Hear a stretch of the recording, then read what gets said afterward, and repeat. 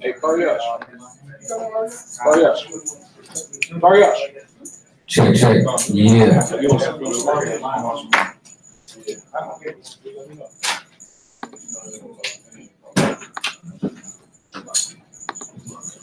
Anybody at home watching, let me know if you can hear me loud and clear right now.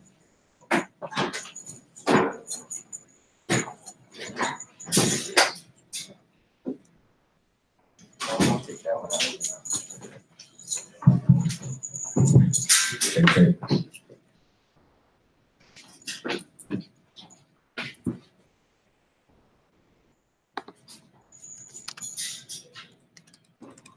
Also, if you're not authorized, you know what I'm saying, to do no filming, please don't do no filming. If you're filming this, if you're gonna film it, you gotta get it cleared, put it up.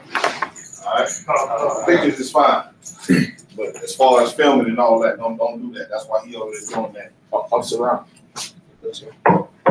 All the shot, you feel? Thank you.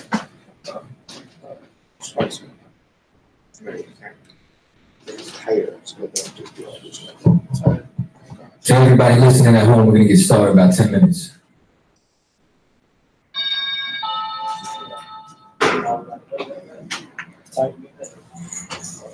Time to go. I can look at that. Yes, that's the door, so. Slide.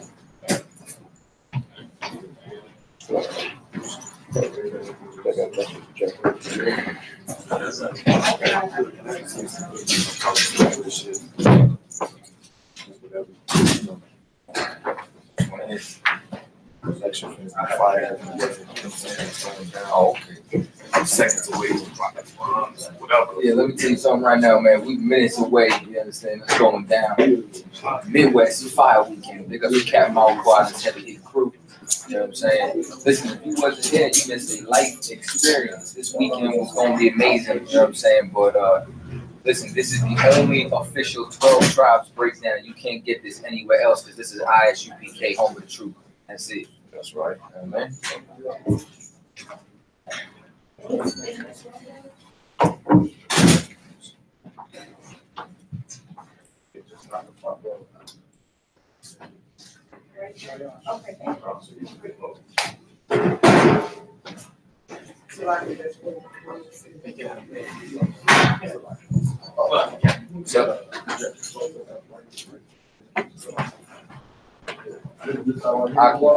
Y'all gotta pay attention to what y'all doing over here, all right? Y'all turn this off. I don't know how you did it. You might have stepped on the plug or something. You know what I'm saying? So, whatever this is plugged into, be careful. Right? Now, why are you filming? This is just for all of it. No. I need you to focus on just this. All right? This is the only thing you focus on right now.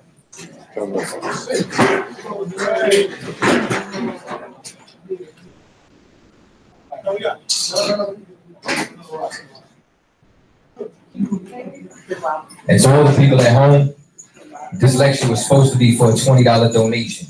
You know what I'm saying? So if y'all watching this on Cross the Line right now, you know what I'm saying? Feel free to make that $20 donation to the Isupk. You know what I'm saying? Support this school, support this troop. You feel me? Right.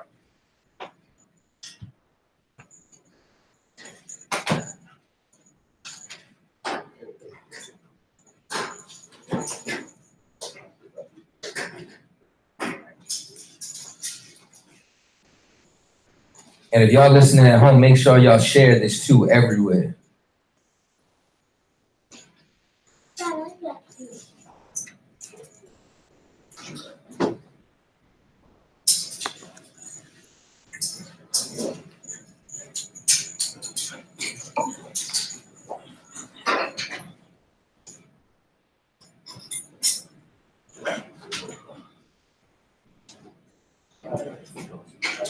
How y'all feeling tonight?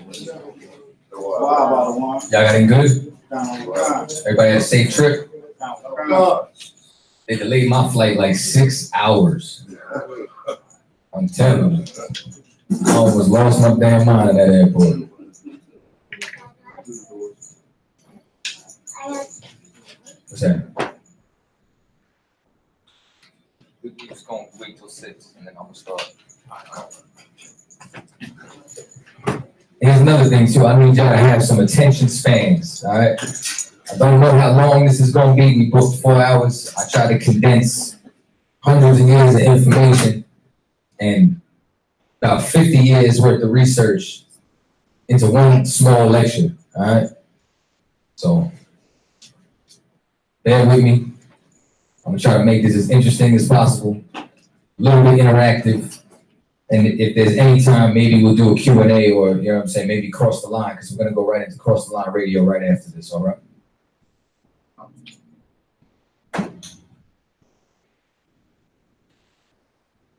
Hey, big ups to you, sis, for the donation.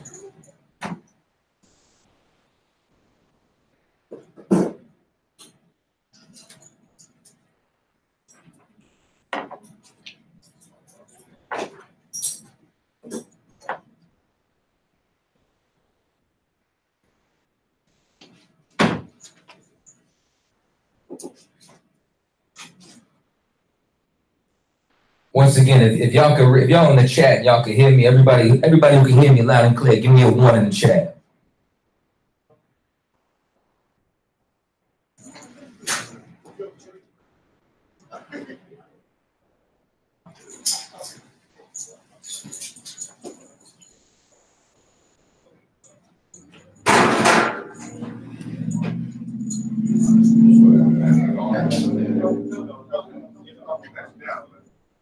All right, we getting 1s, Most High in Christ. We're gonna get this thing underway in a minute.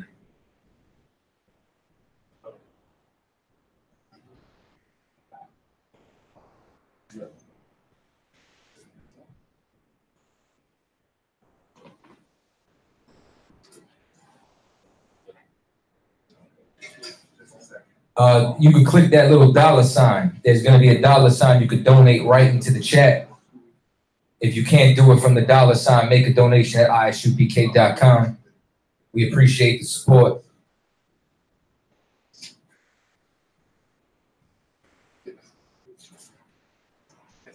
The lecture was supposed to be for a $20 donation. If y'all don't got it, do what you can.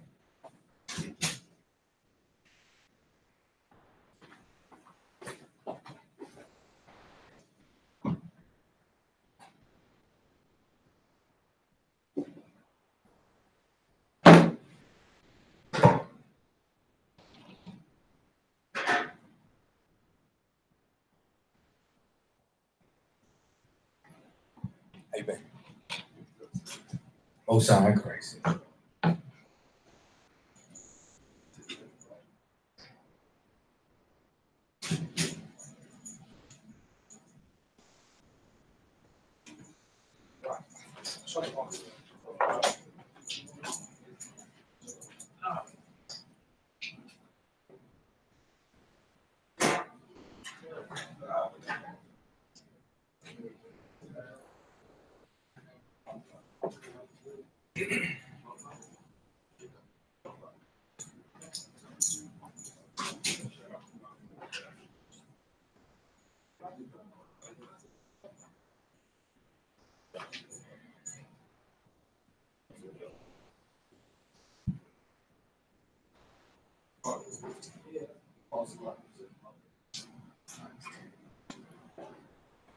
We're going to go ahead and get this thing underway. Akim, you mind hitting the lights back there? Baba Kasha? Most High in Christ. I hope the screen's clear enough for y'all at home. Give me a 1 if y'all can see the screen nice and clear. So now, once again, this is a very controversial subject. You know what I'm saying? And it's mainly controversial because there are people who are unlearned and have not studied under Commanding General Yohanan and Isupk. You understand? But what was passed down to us, and this is why this lecture is so important, is because I'm gonna tell you something. When this chart was given to head priest Ariah, it was a vision. We didn't have any of this archaeology. You know what I'm saying? Like all this came later on in time after head priest Yeshaya and them started digging into the archives and pulling this up. Because I'm sure if y'all were watching the class with General Mahaimi, he broke down the scripture, the earth shall help the woman. You understand? And the earth opened up and swallowed up all them lies from the dragon, meaning what? All that archaeology that starts coming out. Now, me personally, all I needed when I came into the truth was Genesis 49. I didn't need a damn thing else. I saw Genesis 49, and if you were spiritual, brother, you understand? Like if you could really understand these scriptures, then you're going to see that that's us clear as day. You understand? So now, what comes down to is that all this archaeology, you understand, is just backing up exactly what was said since 1969. Right. So, you know what I'm saying? So I want to say Yahweh Shem Yahweh Shabbarakathum to all my brothers, you understand? Yahweh Shema Thumb by Shem Yahweh Shah to all my sisters. This is the Isupk, 1 West, under Commanding General Yohana. And I did clap it up, definitely. I want to definitely thank all the generals I harass on a daily basis, you understand, for breakdowns on Hebrew, counseling, you know what I'm saying, all that. You understand? Captain Zaryak, because I was able to study at his foot in order to do lectures with him. So this was a breeze putting this together. I promise you that. You know what I'm saying? And Captain Mawaquad and every brother that operates under him, from Captain DeBar Moth all the way on down. You know what I'm saying? So we're going to get into it. Give me the next slide. Next slide. So now, a lot of you are familiar with the curses. You understand that everything that would befall upon Israel if we did not hearken onto his word, if we didn't listen to him. So a lot of times they try to turn around, they try to say that Hispanics and Native Indians and the Indians of the Americas, they do not fit the curses, which is a damn lie. I promise you that. And we're about to prove that today. You understand? That's one of the major identifying markers as to who we are today, is the curses that the Lord put on us, unfortunately. Unfortunately, we shouldn't have had to go through none of this, you understand? But it's cursed shall we be in the city, cursed shall we be in the field. Our sons and daughters were given on to another people, and we long for them all the day long. Now, I'm going to be paraphrasing because I'm trying to move through this material. Y'all should know these scriptures. We're in Deuteronomy, the 28th chapter right now. That we served our enemies in hunger, in thirst, in nakedness, in want of all things. Yokes of iron that were put around our neck. You understand? Aki, make sure that your phones is on mute as well, all right? So now, that the Lord brought a nation of fierce countenance from afar to the end of the earth, you understand, which destroyed us. And they do not regard the person of young nor the person of old. Let me get the next slide. All right, I need you just focused on these slides right now, all right? So now, of course, everybody knows into Egypt shall we go again with ships. You understand?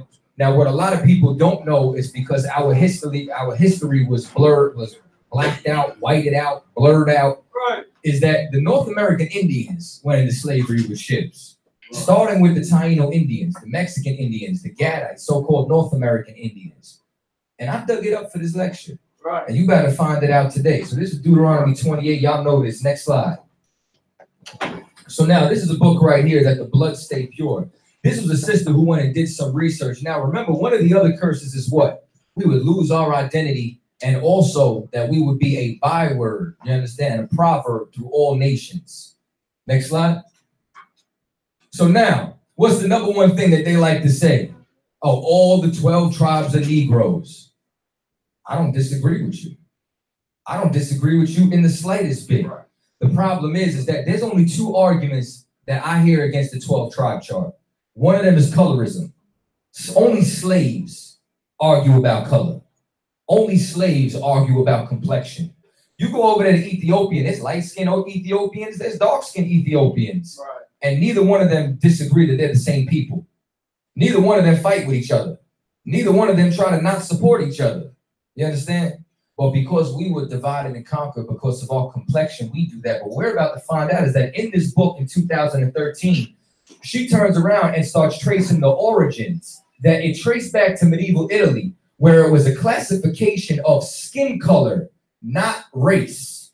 So when you drop down, it says that in Portuguese colony of Brazil, Indians were called Negros de Terra, meaning Negroes of the land. The Indians were called Negroes originally before they were being called Indians. You understand? That whole lie about Columbus landing in India, or that he didn't know or he discovered America, we're going to destroy that tonight too. Columbus was a Sephardic Jew. He was Jewish. He knew where the hell he was going because of Ezra's. We're going to get into that. Let me get the next slide. So now, what you're also going to see is that there was laws that she started to break out, that the closest Indian cities were guilty of a murder.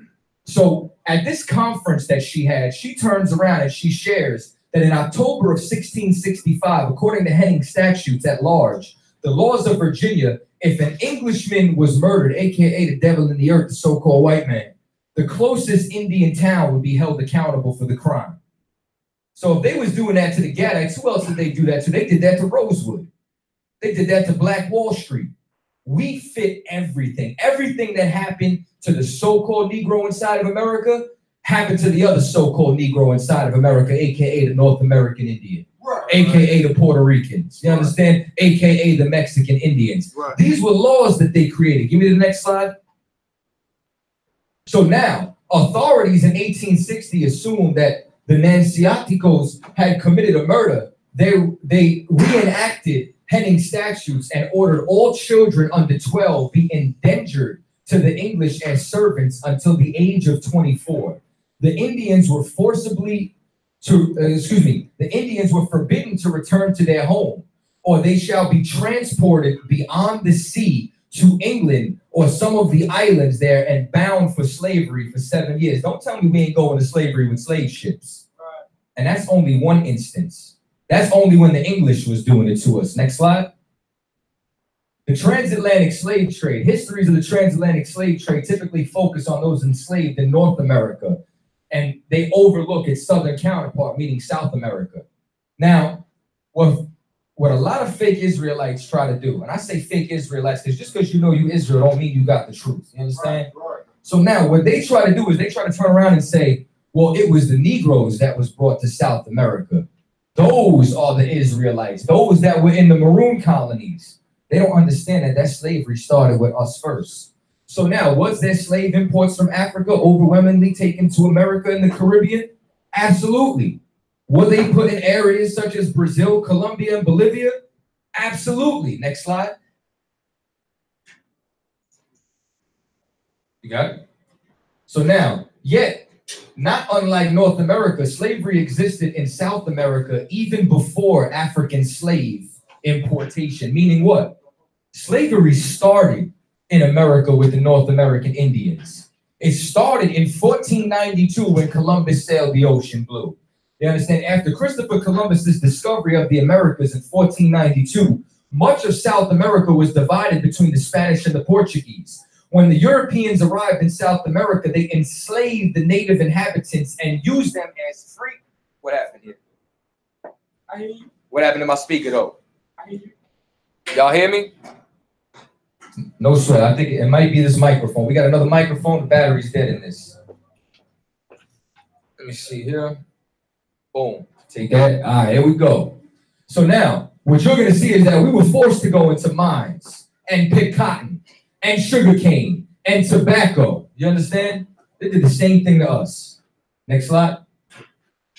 So now, we don't have certain depictions because there was no photographs. All we have is murals. But they have murals dating back from the 1500s, 1600s, all the way up into the 1900s, portraying what our slavery looked like, where we were lynched and we were hung. We were whipped. We were forced to convert to Christianity and forced to mine their gold for them. Next slide. The transatlantic slave trade. Native American slavery is a piece of history of slavery that has been glossed over. Let me tell you something, man.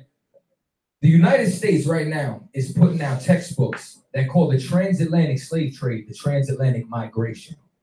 There's so much history that they're ashamed of or that they don't want people to know of because they want to seem as though this righteous nation that they don't tell you, you understand, but this professor did. This is from Linford D. Fisher, associate professor at Brown University. Between 1492 and 1880, between 2 and 5.5 million Native Americans were enslaved in the Americas, in addition to 12.5 million African slaves. Now, of course, when it says Africans, we're talking about Judah, Benjamin, and Levi.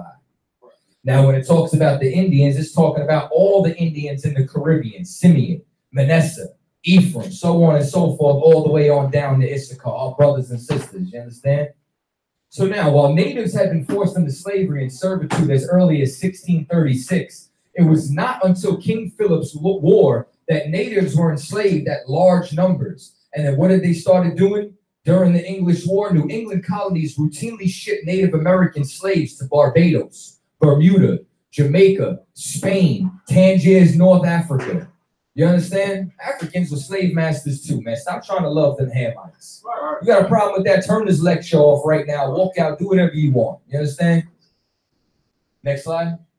And now, the reason why that's so important too is because, listen, they destroyed all of our people. They hid this history. Listen, we just gonna get into it. English authorities focused first on disarming natives, either by selling guns turned in by surrenderers or prohibiting them from bearing arms. That's the same thing that they did to Judah. You understand? They try to forbid us from bearing arms. You have a look at the major cities, right, that have the strictest gun laws. It's where the most Black and Hispanics is at, because they don't want to arm us, man. You understand? Well, that's the same thing that they did with Gad. So now it says, in addition, Native communities. Now, once again, I might be skipping over some information, but like I said, there's a lot of information. I'm trying to move through this right now. So I'm going to leave this up. If y'all at home, y'all want to pause the screen, y'all do all that. Y'all here reading it, go ahead, get down. All right. In addition, Native communities were asked to pay an annual tribute. You understand? So meaning they would tax us. They would pay tribute. They enslaved us in any single way imaginable and possible. And that's what the law said. The law said that they would lend to us and we would not lend to them. We'd have to go to them for want of all things. Next slide. So now the shadow of Native American enslavement in New England extends into the 18th century and beyond, Fisher says. There were no records of people petitioning for freedom in the 1740s who were the descendants of Native Americans first enslaved during King Philip's War. In the study, he writes, small legal loopholes and dishonest practices on the ground ensured in many cases limited term service continued into lifelong and even heritable slavery. This is what they did to us with Jim Crow. You understand? This is what they did to us in Reconstruction in the South with slavery. This is the 13th Amendment all over again. This is sharecropping. They found ways to create laws and different avenues in order to keep the Native Americans enslaved.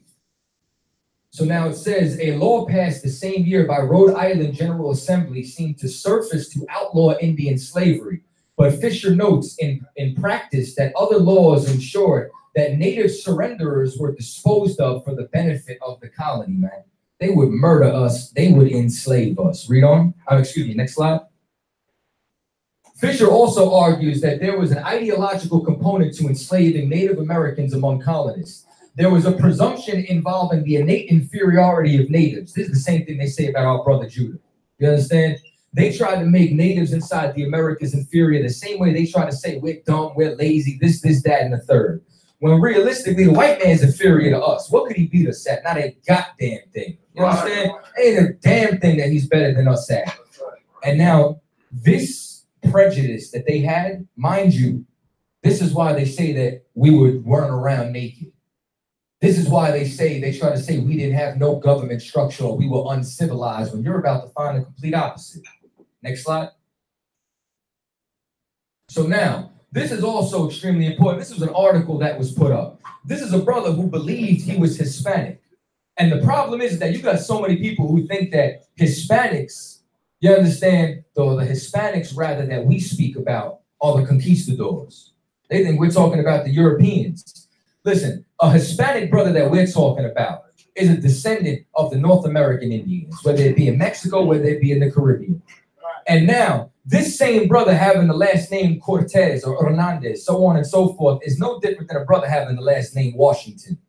So now they found this brother in New Mexico. So now this is Lenny Trujillo, and he made a startling discovery when he began researching his descendant from one of New Mexico's pioneering Hispanic families. One of his ancestors was a slave.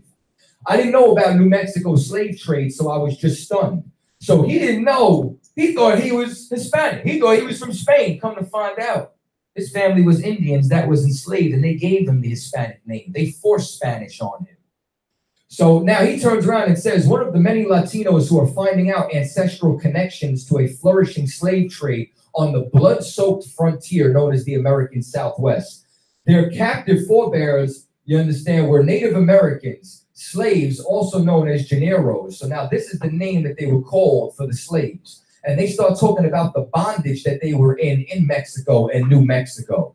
The revelations have prompted some painful personal reckonings over identity and heritage, but they have also been fueled, you understand, politically charged to debate on what it means to be Hispanic and Native American. We're discovering that our history, we're discovering things that complicate the hell out of our history, demanding that we reject the myths that we've been taught. We've been taught lies, man. You understand? You don't educate a slave. They told us that we were our slave masters. They told us that these were our people, this was our culture. Everything that Judah went through, you understand, Ephraim, Manasseh, and Issachar went through all the way on down. We all shared the same pain. It wasn't like one was hurt more than the other. You understand? And that makes us brothers even in that instant. You understand? And that's something that we got to identify with. We got to identify that we all wearing the same jersey. We're on the same team, and we have a common enemy. We have somebody who's trying to score against us, man, and that's keeping us oppressed inside the barrios, keeping us oppressed inside the ghetto. You understand? Making this look like Chirac. Well, I drove down the block of 79. I was like, this is the goddamn jungle. And it's like that in Newark. It's like that in Spanish Harlem. You understand? It's like that in, well, Roxbury is getting gentrified right now, but it's like that in Worcester. You understand? It's like that around the earth, wherever we are. So now, meaning that you got Hispanics who need to wake up to their identity the same way you got Judites who got to realize that they're not American. We all need to realize who we are. And that's the importance of the 12 tribe chart. That's the importance of this lecture, because we have to come into who we are. You understand? We are the 12 tribes of Israel. Next slide, please. So now, what you're going to see is that we all know about the history of lynchings that took place with Judah. Next slide. We all know that the white man's the devil and he takes pleasure in murdering us. You understand? Next slide. But what we don't know is that this right here was a Taino. You understand? Some people say he was an Arawak. All I know is that this was a cacique. You understand? Meaning a chief over in the Tainos. And this brother right here, they turned around and they're trying to forcibly convert him to Christianity. And he turned around and said, is there going to be more white Christians in heaven? He said, yeah. He said, then I'll go to hell. And then they burnt him at the stake. The same way that they lynched us, the same way they, you understand, the same way they did it to Judah, they did it to us. All of us went through the same things. Next slide. So now this is the unknown history of Latino lynchings. We all know that they did this to Judah, Benjamin, Levi. What we don't know is that they were doing this to Ephraim. They were doing this to Manasseh. They were doing this, you understand, to Issachar. Don't ever try to tell me the Mexicans ain't our brothers, man. Next slide. These lynchings took place in the Southwest U.S. in present-day Texas, California, Arizona, New Mexico, Colorado, and Nevada. These killings were carried out by vigilantes and other masked men as a form of street justice. Tell me that don't sound like the KKK. You understand? So now, these killings were carried out, these killings became so bad that the Mexican government lodged official complaints to the U.S. Council in Mexico, given that its region of the U.S. was at one time Mexican land and it was shared with the Indians. So now what you're going to find out is that they said F us too. You understand? As always. Next slide. Delgado goes on to cite that only some U.S. historians have written about these Latino lynchings and have pointed out that they occurred due to racial prejudice and protection of turf and Yankee nationalism. So now give me the next slide. What you're going to find out is that the reason why we don't know that this happened to us is because, one, there's only a handful of American scholars who covered it, which means what? It was other Latinos and Hispanics who were covering it. So as a result of them covering it, it was written in another language. It was written in Spanish. It was written in Portuguese. So we didn't even have access to it. And once again, this is another point in history that was glossed over. Just like the North American Indians going on slave ships. Just like the Tainos going on slave ships with Columbus. This is all history that they don't teach us because, once again, you do not educate a slave. Next slide. Further exploration reveals that these lynchings were not only edited and minimized outright, but were also ignored or misrepresented due to primary accounts in the community newspapers being written in Spanish. Since very few mainstream historians read Spanish or consulted with these records, they were left to flounder. And it got down to the point where our own people ain't believe it. It got down to the point where we started to just think that this was myth and folklore. It's like that, what's that rapper? B.O.B. getting high thinking the slave trade doesn't exist. You understand? It's the same thing. We start thinking that the transatlantic slave trade was a myth. Well, that's the same thing that happened with these lynchings. Next slide. So now, once again, the encomienda system. This is another term for Indian slavery, which is another reason that we don't know that the Indians were enslaved. You look this up, this was something that started off just like sharecropping. They would come, talk to a chief, give him a little bit of resources so that this way he'd be able to go and cut sugarcane.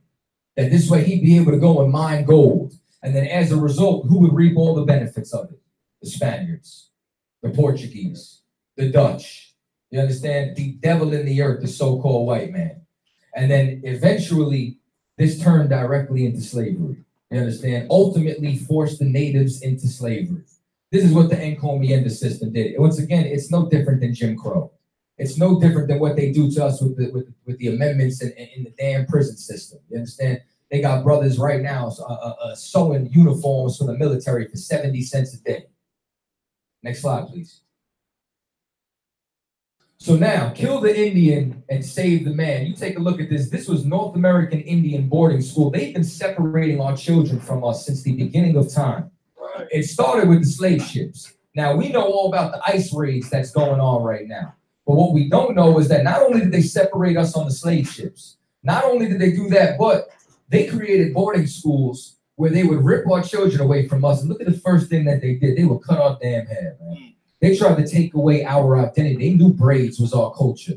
You understand? And what they would do is try to hit the reset button. Look how their spirit shifted. You understand? After all the beatings, all the molestation. You understand? Next slide. Over the next several decades, the Carlisle served as a model for nearly 150 such schools that opened around, like the 1887 Dawes Act that relocated Native American land, or the Bureau of Indian Affairs 1902 haircut order specifying that men with long hair couldn't receive rations. What is rations? Your food, survival. So if you do not want to starve to death, you have to cut your hair. You understand? And once again, that's why what General Mahayman said is so important, man. Your hair is a declaration of your freedom, of your independence. You understand? Straight up and down. Captain Yock, this is no shade at you and your new haircut. I want you to know. You know what I'm saying? You can get down however you want. You know what I'm saying? I'm just saying. I'm the boss, sir. The water for being a good sport. I'm going to get checked later. Let's go. I'm going to get a $50 fine in the mail. You understand? So now what this ended up being was forced assimilation, and they forced us to become more like them. Next slide. At boarding schools, staff forced indigenous students to cut their hair, use new Anglo-Saxon American names, and, they forbid children from speaking their native language and observing their religious and cultural practices. This is the same thing that they did to Judah. This is the same thing that they did to Christianity. They forced us to become Christians. They forced us to become just like them and assimilate, you understand? And this is what's crazy. And by removing them from their homes, the schools disrupted students' relationships with their families and other members of the tribe.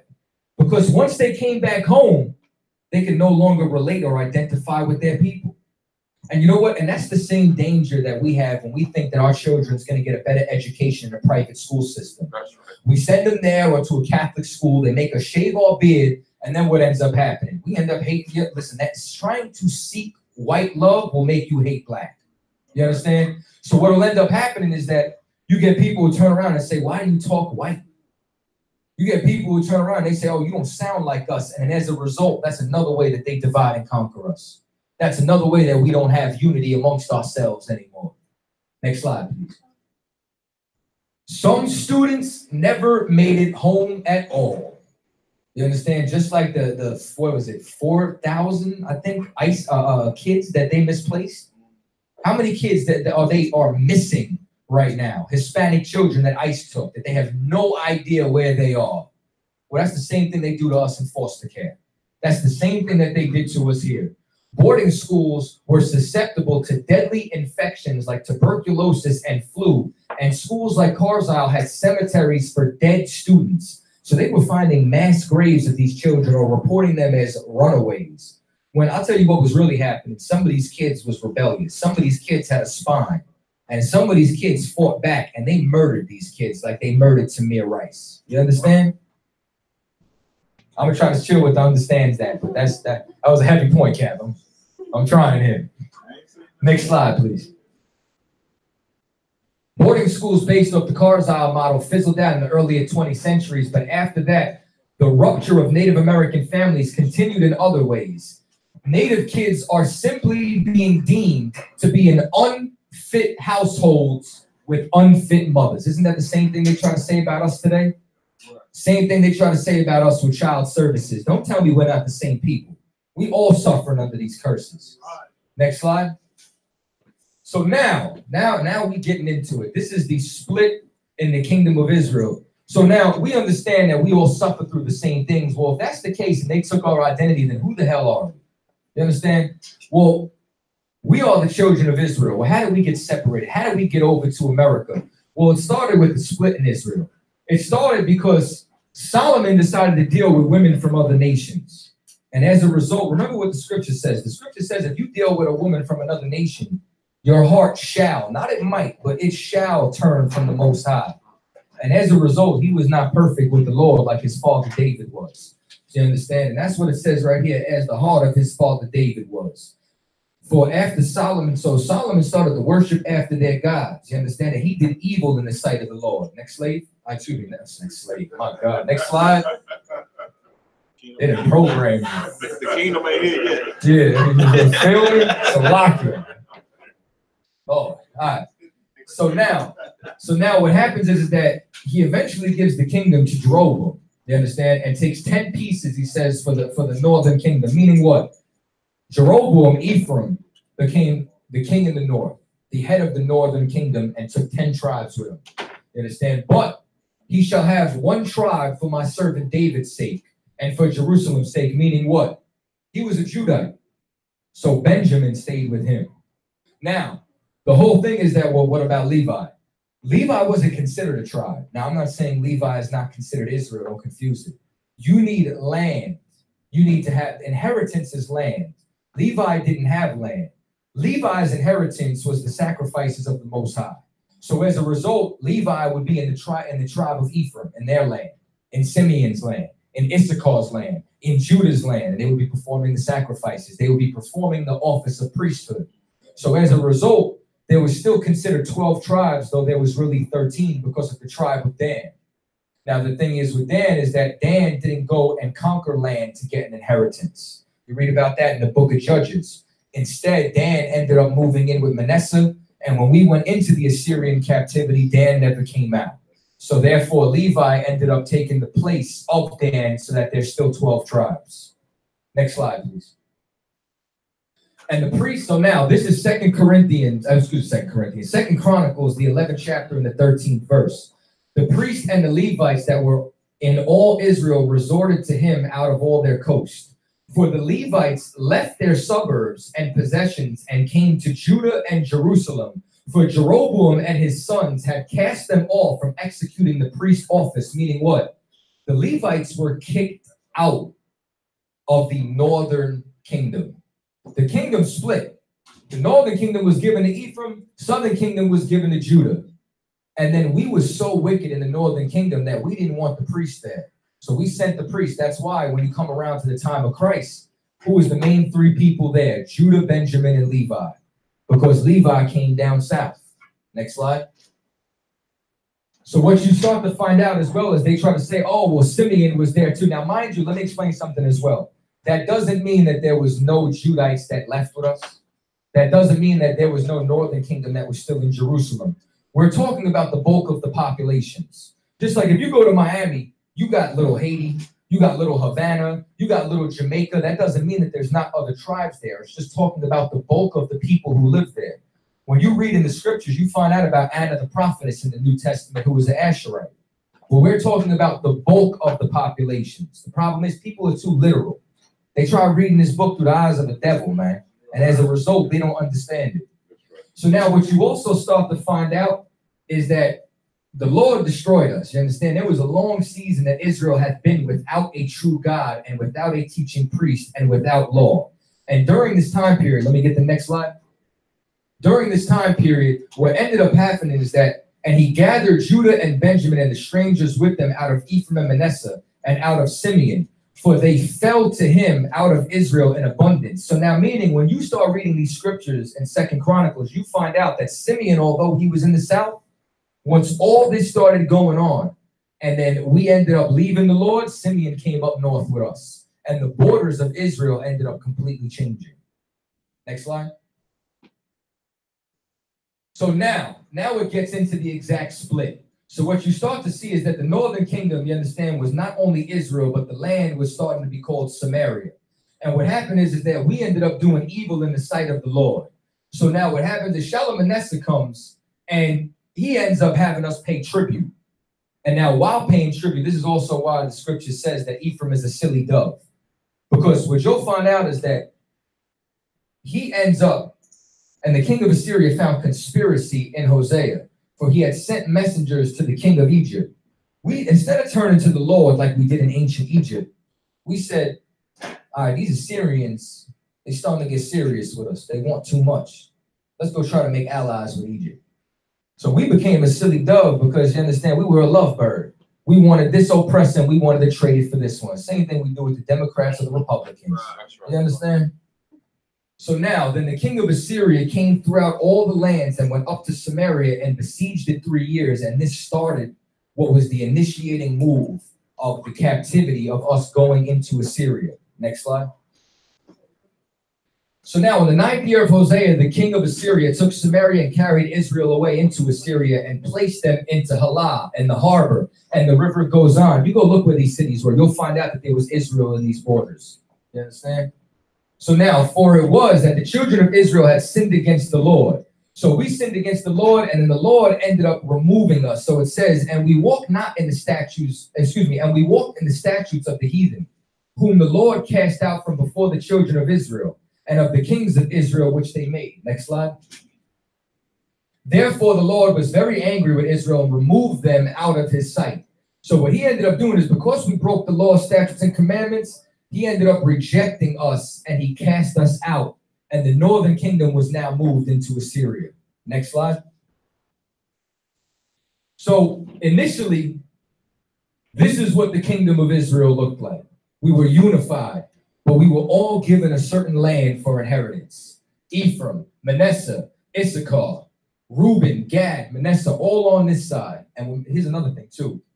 The reason why Reuben and Gad never crossed the Jordan is because they like to follow cattle. And they like to raise cattle and use that to live. That's just like the Gadites following the buffalo. They stayed on this side because it was a lot of plains. It was like the Plains Indians inside of America. You're going to find out all throughout this that these spiritual attributes fit, you understand, the North American Indians, so on and so forth. Next slide.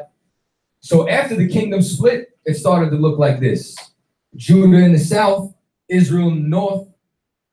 We messed up with Assyria. Really, we messed up with the Lord. So the Lord sent Assyria to mess us up. You understand? And then we were taken away into Assyrian captivity. Next slide. Is there any proof? You damn right there is. This is the black obelisk of Shalmaneser in the British Museum. This is the tribute of Jehu. That is the tribute of Jehu, the house of Omri. The Assyrians kept records of what they did, who they put in captivity, who they destroyed. And that's why they found this artifact that lines up directly with what the scriptures say. Next slide.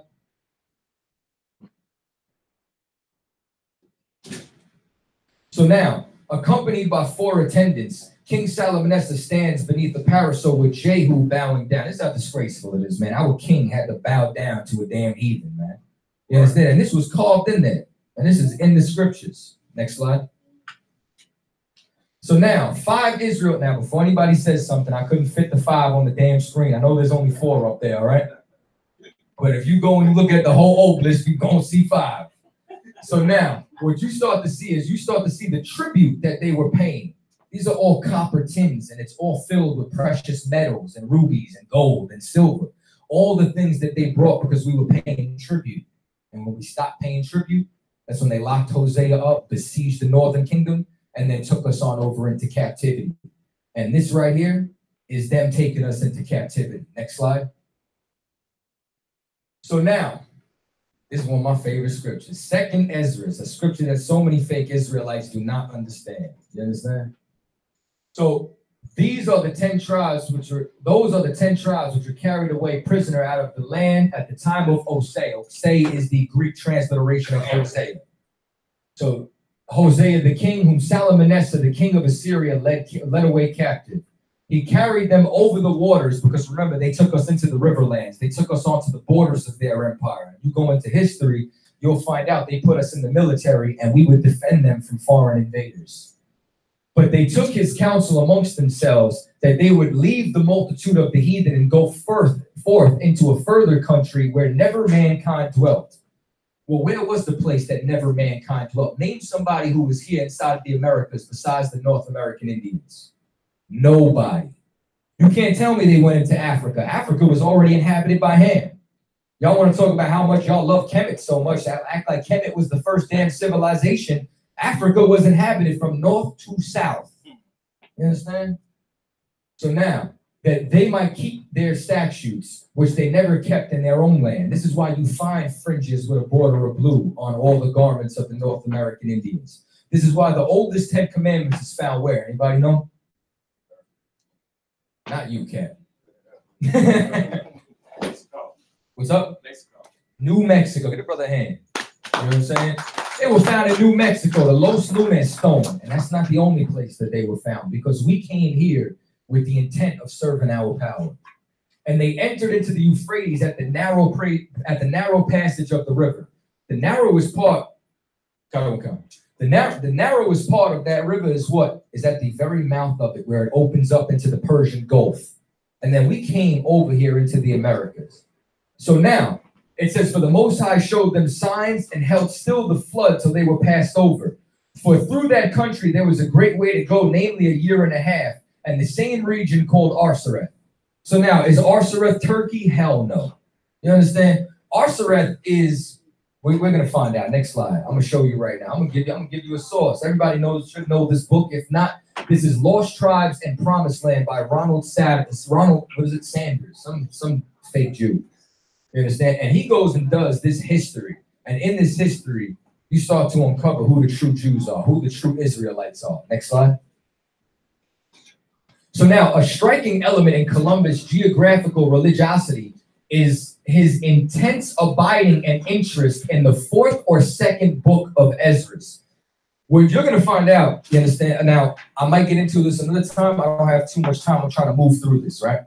But Columbus was not from Italy. Columbus was from Spain. His last name was Colon. So now, while they were in Spain, during the time of the Inquisition, Sephardic Jews were getting cast out of Spain. So as a result, you had things called conversos or new Christians. So during this time frame, they were trying to find a safe haven to practice their so-called religion, meaning their identity that they stole from us. And he converted to Christianity. And on this journey, you can read a couple of books, Hope Sails, The Secret Voyage of Christopher Columbus. I'm going to try to list some of them later. Even inside this book, it breaks down that Columbus was actually Jewish and that he was trying to do two things. Find the other tribes because he believed that because the prophecies, they would have all the riches. And then also so that he would find a safe haven so that this way those Jewish people would stop being persecuted from Spain and Portugal during the Inquisition. So he became obsessed with where the lost tribes went. Next slide. Contrary to legend, Columbus did not sail to prove that the earth was round. Most educated Europeans and mariners already knew that. Columbus estimated that the size of the Atlantic Ocean from reading his Bible. He had read in the 2nd book of Ezra in the Apocrypha that God created the world in 7 parts water and 6 of them dry land. So meaning what? There was 5 continents that they knew about. They knew they were missing a continent because they read the Bible. Next slide. Well, somebody might say, how many continents are there? If you went to school in the United States where they do not educate us at all, you were taught that there were 7 continents: Africa, Antarctica, Asia, Australia, Europe, North America, and South America.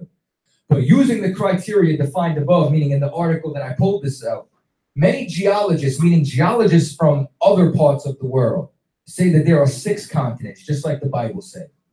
So Columbus was reading this and he's like, there's another landmass that nobody dwelt at except for who?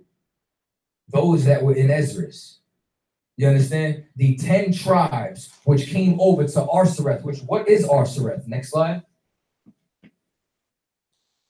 So now it's breaking down that he was also studying this chapter.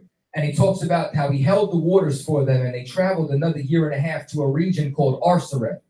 Evidently a Greek corruption of the Hebrew, which what they want to say, Cap's going to laugh, but Aretz, which is ChaaTaza. You understand? ChaaTaza meaning earth, land, or another country. It's the Greek transliteration, just like earlier when you saw Osei, which is really Hosea.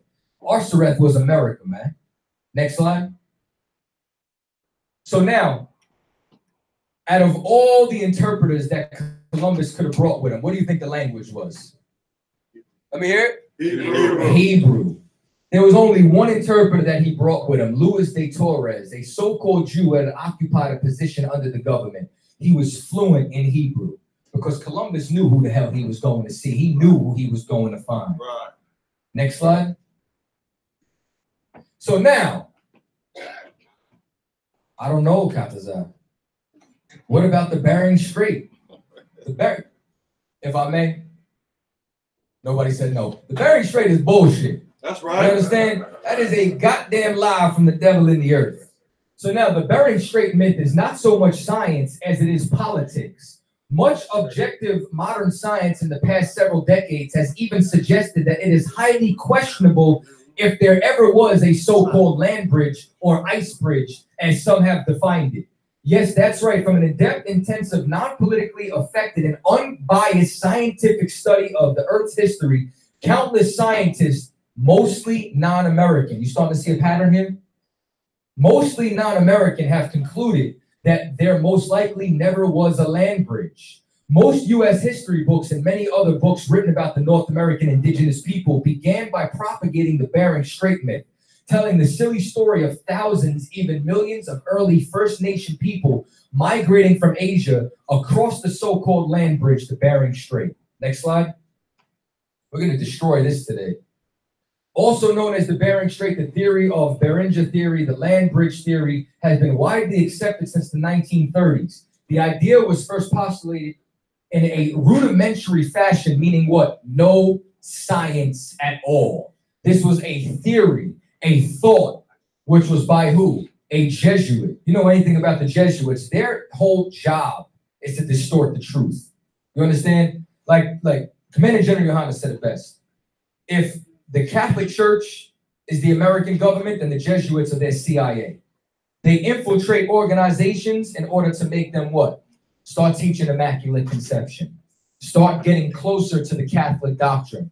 Because they realized it don't matter if you're directly aligned with us as long as you're teaching what we teach. So Jose de Acosta was one of these people who came over in 1590 and he created this theory. And as a result, everybody started to run with it. Next slide. This book right here used to be $30. It's $800 now, ever since we did breakdowns on it. That's why if y'all want to know why I'm not putting the book listing out yet, or the complete book listing, it's because I want y'all to be able to get these books before they raise the prices. So after this lecture, I'm going to be sending out the book list. Get what you can, because I guarantee you they're all going to be skyrocketing on Amazon.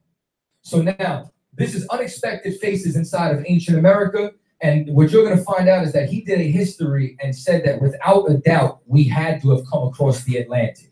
There's no way that we didn't sail. There's no way that we came from Siberia. Next slide.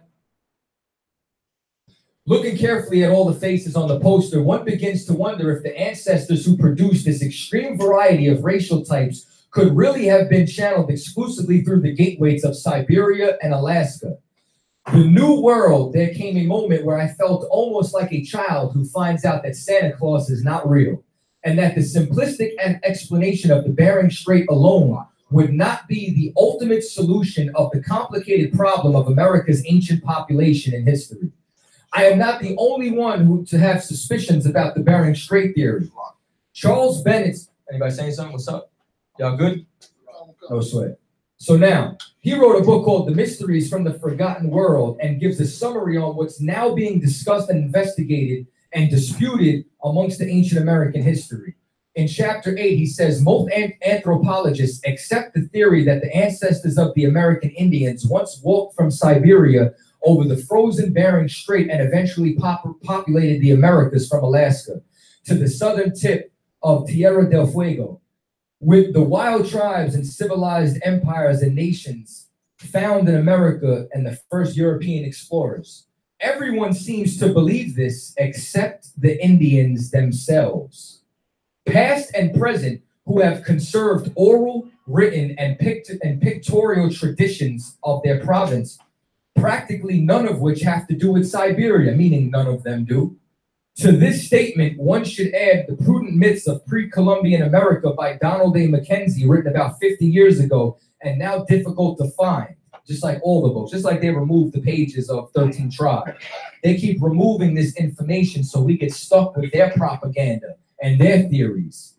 So now, longer the story short, when they turn around and say a lot about the oral traditions and pictorial traditions of the Native Americans, both authors seem to believe that the Indians are not as quite ignorant concerning their history as some people seem to presume, and that the modern white man is not necessarily always right about the ancient past of America.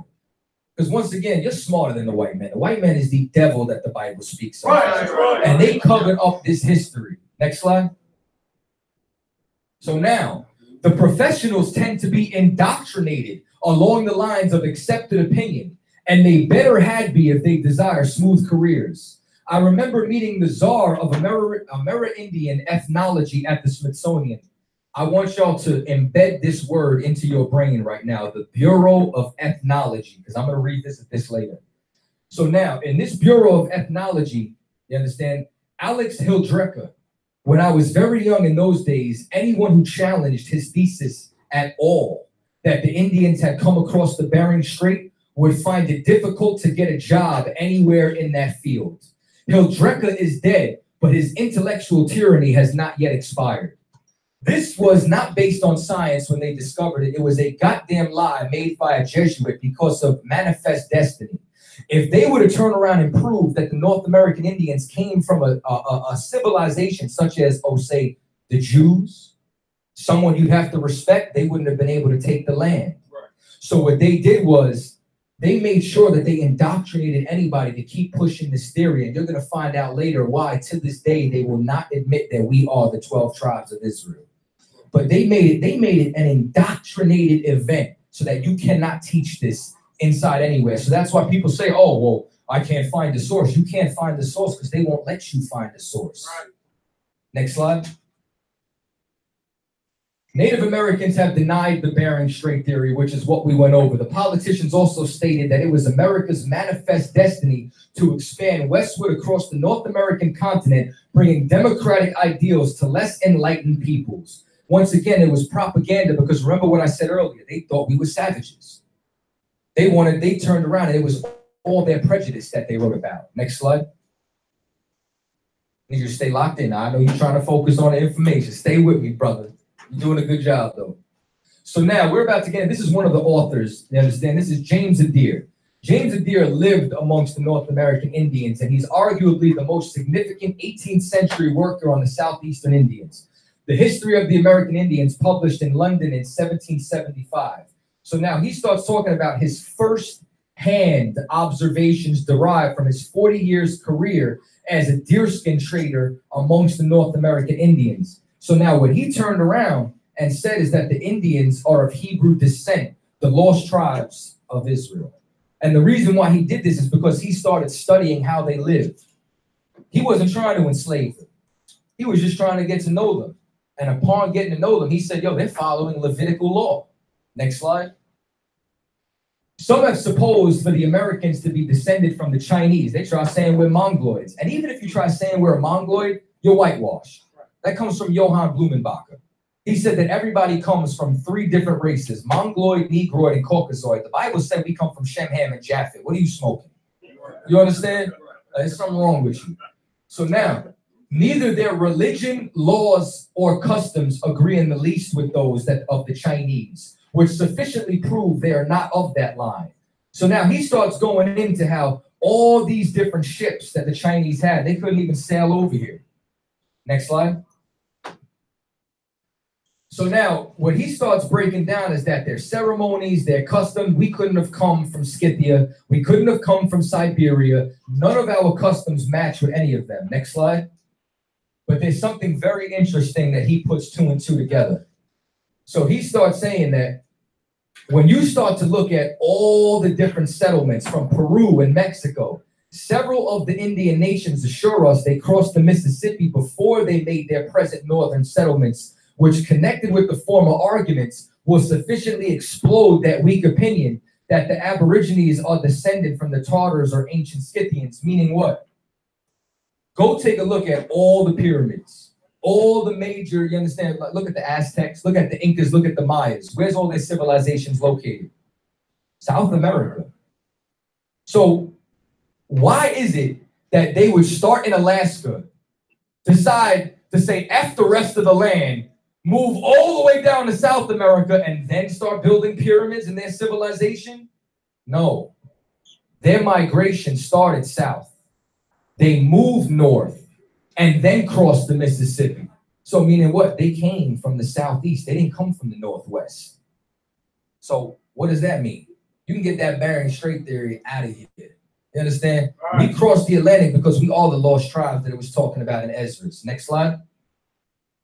So now, but history and the origin of tribes, this is in James Adair's book on page 72. It says, but history and the origin of tribes and nations have hitherto been covered with a great deal of obscurity. Some ancient historians were ignorant, others prejudiced. Some searchers into antiquities adopted the traditional tales of their predecessors, and others looking with contempt on the origin of the tribes and societies altogether exploded them without investigation. So when you start hearing that we were cannibals, when you start hearing that we were savages, it was the propaganda that they put based on the prejudice of the people who came here and didn't give a damn about really studying us. So you got to be careful, because anyone in history has an agenda. You have somebody who has an agenda who says what? The transatlantic slave trade happened. Then you have America's agenda, which is what? Trying to cover up their ugly history, saying it was the transatlantic migration. Well, that's the same thing with the North American Indians. Next slide. Yeah, now we in it. Now we at the chart. You understand? That was just the introduction. The lecture has officially started, all right? Give it up. Osan first. So now, when you go to Genesis 49, if you want to, like, for example, everybody knows that America's Babylon. Christians won't argue that. When I say Christians, I mean fake Israelites too. How do we know that America is Babylon? Because of the spiritual attributes, because of the blueprint that was left inside the scriptures, which identifies it as America, because they correlate and line up. Well, this was our treasure map. This was our identifying markers for know who the hell and what the hell we would be doing in the last days. This is Genesis 49:1. And Jacob called unto his sons and said, gather yourselves together, that they may tell you that which shall befall you in the last days. We're in the last days right now. Nobody will argue that either. So these prophecies have to be concerning today. Gather yourselves together and hear, ye sons of Jacob, and hearken unto Israel your father. Next slide. So now, I'm going with Ephraim, Manasseh, and Simeon. When we talk about Joseph, we're talking about Ephraim and Manasseh. So we're talking about Puerto Rico, we're talking about Cuba, and we're also talking about Hispaniola. Now, I'm not going to get into Simeon just yet. I'm going to break him down later. You understand? But the archaeology that I'm about to bring out has to do with the Caribbean. So that's why I'm linking these three together, all right? So now, Joseph is a bow, even a fruitful bow by a well, meaning what? That he's a tree, he's fruitful. And now he's by a well, meaning what? Water, just like Ephraim was by the islands. You understand? He's letting you know that these Indians, these people out, the tribe of Ephraim was going to be by a water supply. You understand? So now whose branches run over the wall, meaning what? It's just like the scripture says that Ephraim is a cake not turned. You understand? Ephraim started to mix himself with all these other people, all these other nations. And that's a history that we've had inside these different captivities. The archers have sorely grieved him and shot at him and hated him. That's the so-called white man conquering Puerto Rico, conquering the Bahamas, conquering Hispaniola. And I didn't have enough time. I had so much things that I wanted to put in here, but one of them was some of the ships and navigators, if they wanted to know how to get to the next island, all they had to do was follow a trail of floating bodies. That's how many of them they were killing. So now, but his bow abode in strength, and the arms of his hands were made strong by the hands of the mighty power of Jacob. So now you start to see that, you understand, like Ephraim is somebody who's noted for being strong and strengthened, even by God the Father, who shall help thee, by the Almighty, who shall bless thee with the blessings of heaven above, and blessings of the deep and under that lieth, blessing of the breast and of the womb. Meaning, like, let me tell you something, man. Like, my father got 5 kids. He told me some of them got pregnant through birth control. You understand? Like, I'm telling you, like, he like Ephraimite or something like that, we hung a sister that she might get pregnant. Straight up and down. I'm telling you. Sneeze too close to you. You know what I'm saying? I'm on child support. Crazy. So now the blessings of thy father have prevailed above the blessings of thy progenitors, meaning that this is a tribe, which is why they ended up becoming, you understand, the head of the northern kingdom, because of the inheritance, because of the blessings that they had. Next slide. So now, the next publication, which we will discuss, will be a piece of 19th century literature by some German, I don't know how to pronounce his name, Kaiserling, whatever. So his work primarily deals with the contributions of the Jews to the voyages of Christopher Columbus. So it starts talking about the Caribbean. And what he finds out is that the Indians of the Americas are the lost tribes of Israel. And the main focus is on the Taínos and the Arawaks. So now, once again, we're talking about Hispaniola, the Simeonites, and we're talking about the Taínos, the Caribs, the rest of the Arawaks, meaning what? We're talking about Ephraim and Manasseh on Cuba and Puerto Rico. Next slide. This is the book, if any of you want to know. This is what he wrote. Christopher Columbus and the participation of the Jews in the Spanish and Portuguese discoveries. Next slide. This is a letter that was, this is a translation of a primary source. There was a conquistador, Portuguese cat, that he turned around and he started studying the North American Indians. He started studying the Indians of the Caribbeans, and this is what he found. The language of the Indians in Hispaniola, Cuba, Jamaica, and the adjoining islands, he contends that it has many resemblances to Hebrew. So he starts breaking down all the different words that all line up with Hebrew. So their rites and ceremonies, as well as their language, form one of the main arguments in favor of this theory of descent. Circumcision prevailed among the Indians. They often bathed in rivers because we invented cleanliness. You understand? Like, next slide. And streams. They refrained from touching the dead because you would have to be quarantined then. You came around the dead, you were unclean for 7 days. And from tasting blood. They had definite fast days, meaning what? The Day of Atonement. Marriage with sister-in-laws was permitted if they were childless widows. Right there, that's the law of the kinsman. Wives were discarded for new helpmates because, once again, the law of Moses said that you were able to divorce. They also sacrificed first fruits on high mountains and under shady trees. They had temples and carried a holy ark before them in a time of war. They were also, like the 10 tribes, inclined to idol worship because, once again, that's why the white man came over and destroyed us. But we still had traces of our culture. Next slide. This right here, Los Indios de las Indias Islas son Hebreos. The Indians of the islands are Hebrews. What we just read was the translated version of this letter. Next slide. A Portuguese marino, Villafort, who, strange to say, had called himself Montesinos and afterwards assumed the name Aaron Levi, informed Manasseh that he had mingled in South America with Jews of the 10 tribes. Why is this so important? Remember this later. Remember he was in South America. Next slide. This is from Lost Tribes and Promised Land. The woman got off and spoke to Francisco in an Indian tongue. So this is Montesinos with this cat, Francisco, and they were in Quito, Peru. While they were in Quito, Peru, this is what happened.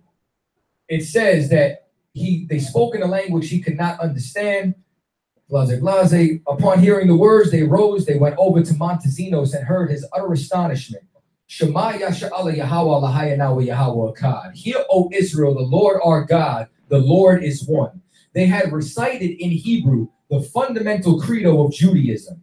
A brief conversation then ensued in their common ancestral tongue, according to Montesinos, whose fluency in it is almost as perplexing to the reader of his narrative as that of his 3 mysteries to his companions. They told him that they themselves were of the tribe of Reuben and that the tribe of Joseph lived on islands nearby. So now who was this tribe of Joseph that lived on islands nearby? This was Ephraim and Manasseh inside the same islands where they were sacrificing first fruits on the mountains, circumcising their young, keeping the laws, statutes, and commandments that they knew about still at this time. Next slide. Oh yeah, now it gets deep. Llegó una ondulación en el terreno donde estaban las piedras y empezó a He's talking about these stones, these rocks. Okay? Poco a poco, y las estudió, y en un principio pues él pensó que la escritura que tenían representada era escritura hebreo-caldaica. Hebreo. These characters are Hebrew. Eso tenía relación con las tribus perdidas de Israel. Al ser esto, and it says that they have the 10 tribes of Israel. Algunos arqueólogos plantearon que el padre falsificó las piezas, y pues poco a poco en un origen las piezas eran 800. Take a look at all those stones. Y se fue desmembrando la colección, y hoy día pues nos queda aquí en Puerto Rico aproximadamente. These stones are known as the stones of Father Nazario. They were passed down by one of the chiefs all throughout his generations, and the chief's daughter went and passed these over, you understand, to this cat called Father Nazario. For years, they knew about these stones. Then somebody turned around and said, yo, these stones have Hebrew on them. And they started to translate the stones. Not only did it say that they crossed the Atlantic, but it had the names of the 10 tribes of Israel who left the captivity of Assyria. This was found inside Puerto Rico. There was hundreds of these stones. And what happened is that they had to fight with the government even to keep them. The majority of these interviews were in Spanish, except for maybe one or two. Give me the next slide. I want y'all to see this video right here.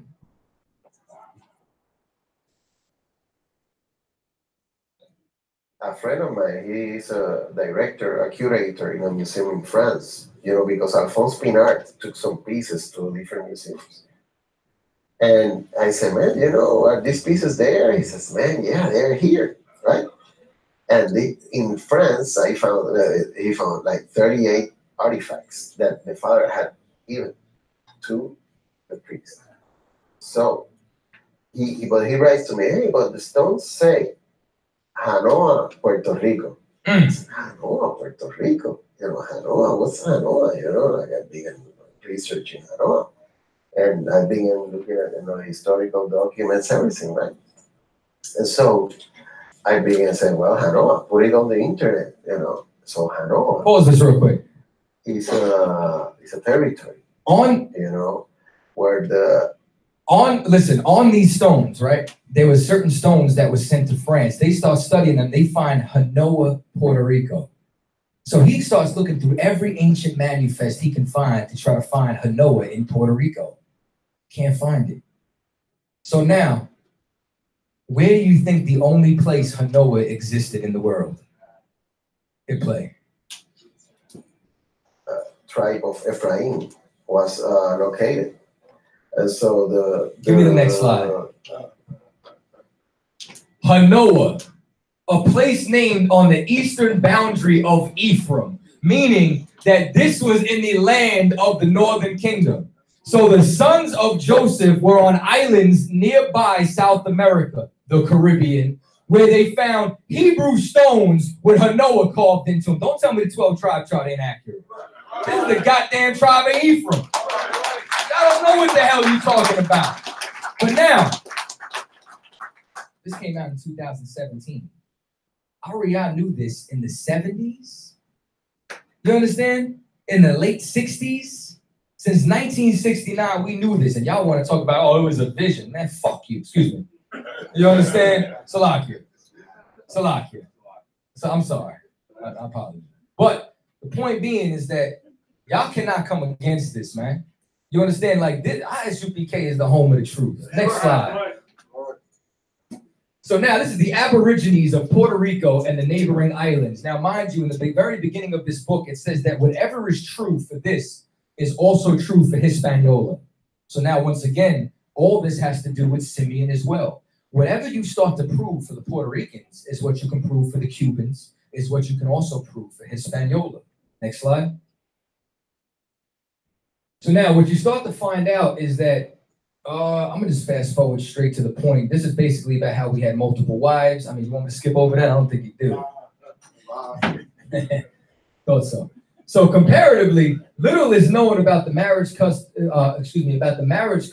of the native Aboriginal of Puerto Rico, and it is commonly stated that wives were treated as slaves. Now, why did I say this? Because that's exactly what they try to say about us today.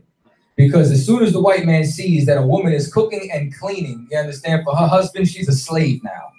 You understand? The white man is the devil trying to break up our families. You understand? There is every reason to believe that the caciques were polygamous, meaning that they had more than one wife. That's a part of our culture. That is so wild. The great men recorded, okay, so he starts talking more about that. So now Lacasas mentions that the betrothals of the caciques would-be husband would send his principal man to the maid's father, meaning that he would send his servant to the woman's father. So now what you start to find out is that they would turn around and they would pay dowries for the bride. So they would turn around and he'd be like, yo, this is your daughter. I want to marry her. And then he would turn around and give him something for him. And then they drop down. And it says that this is directly connected as becoming of the servants of her father as Jacob served Laban for Rachel and Leah. You can go and you can find every single one of our customs, culture, all throughout all of the culture of the North American Indians. Next slide. So now traces of Phoenician, when you see Phoenician, this is talking about ancient Hebrew. Traces of Phoenician involvement in the Caribbean go beyond Cuba, meaning they found Hebrew in Cuba, appearing in the strange bearded petroglyphs of the islands of Hispaniola and Puerto Rico. Next slide. So what you start to find out is also the strange headpieces that they found, meaning that they called this a turban. So what the hell was a mitre or a turban doing carved into a rock inside of Puerto Rico? Next slide. Also, the same way that they had these, they try to say, oh, Indians can't grow beards, this and that. We started carving what the hell we can do and what we couldn't do inside these walls. This is important. We're going to save this for later. Next slide. Next slide. Zebulon, Guatemala to Panama. Zebulon shall dwell at the haven of the sea and shall be as a haven of ships, and his borders shall be unto Zidon, because Zidon was a great ship haven. It was comparing Zidon to what? To the Panama Canal. Remember, this is where we would be in the last days. When you go and take a look at Guatemala to Panama, this is a major shipping route, giving you the identification of who these people are. Next slide. So now, on a journey of investigation to Central America, I had an interesting experience in Honduras, the country which the incredible archaeological monuments of Copan are located at. So now this is all of pre-Columbian humanity. I would discover the works of Greek scholar George, I cannot pronounce that, Moldavia, and it says a member of his various scientific societies on the island. So now he starts going in and talking about the book that he wrote from Honduras, and he wrote a book in 1962 after he left Honduras in Nicaragua. Under the auspices of First International Conference, Caribbean archaeologists called Los Israelitas en America de Pre-Columbia, meaning what? Israelites in pre-Columbian America. He started to go and he started to study the linguistics, and the linguistics, meaning the language of the Indians in Nicaragua, in Honduras, which all of this is in the territory that we say Zebulon is in. And it says that it was Hebrew. This is the language that they were speaking, just like they were speaking inside the Caribbean. Next slide.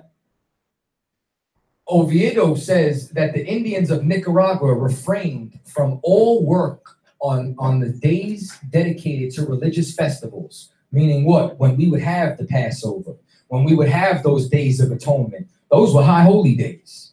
And it says, and the same custom existed among the Peruvians. Why am I mentioning the Peruvians? Because once again, if you prove it for Puerto Rico, you prove it for Hispaniola. Well, if you prove it for Nicaragua, you prove it for South America. You prove it for South America, you prove it for Central America. You're going to find out that all these different tribes all had the same customs. that it was very probable that the Sabbath day of the seventh day was known in some parts of America. Meaning what? Every 7 days, the Indians would rest from work. Original Indian traditions recorded in the province of Guatemala. Well, remember, Guatemala to Panama, we're talking about Zebulon, was in early stages colonized by the Jews who assumed these names. So they're saying that these original people in antiquity, pre-Columbian, and this is in the Antiquities of Mexico, 1830, these were Jews. Next slide. So now, and here's something else, man. You understand? And this is what kills me. They always try talking about, where's Brazil on your chart? Well, it's right in between Colombia to Uruguay. All you needed was a map to see Venezuela, Peru, Bolivia, Brazil, Paraguay, Uruguay. This is where the tribes is at. You understand? But right now we're talking about Neftali. You understand? So we're talking about Chile to Argentina. So now Neftali is a hind let loose. He giveth goodly words. Y'all ever see a deer just run free? You understand how wild they are? That's like them running up and down that soccer field. Well, let me talk to you about some good words as well. Next slide.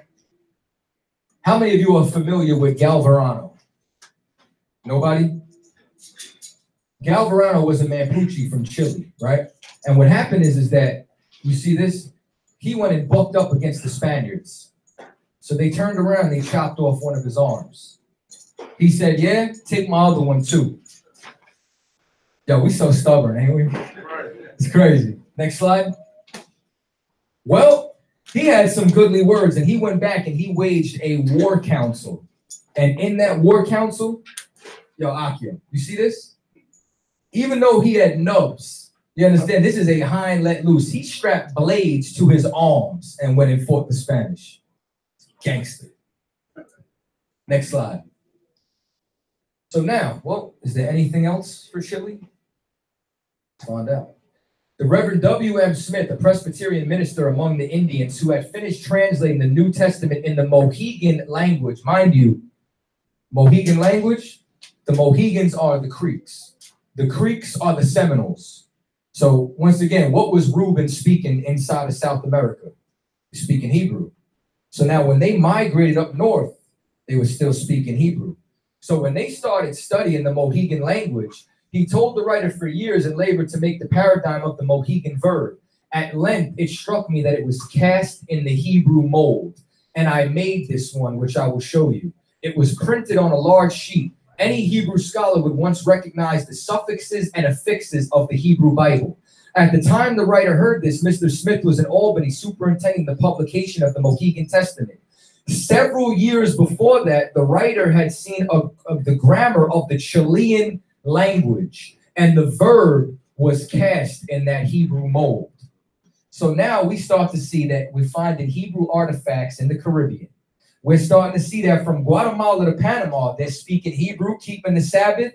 And then when we come back down to South America and Argentina and Chile, they're speaking Hebrew as well. Don't tell me, man. Don't tell me a goddamn thing. So now, it says, very true, but let it be remembered on our side that Hebrew immigrants had been in America 500 years before Christ.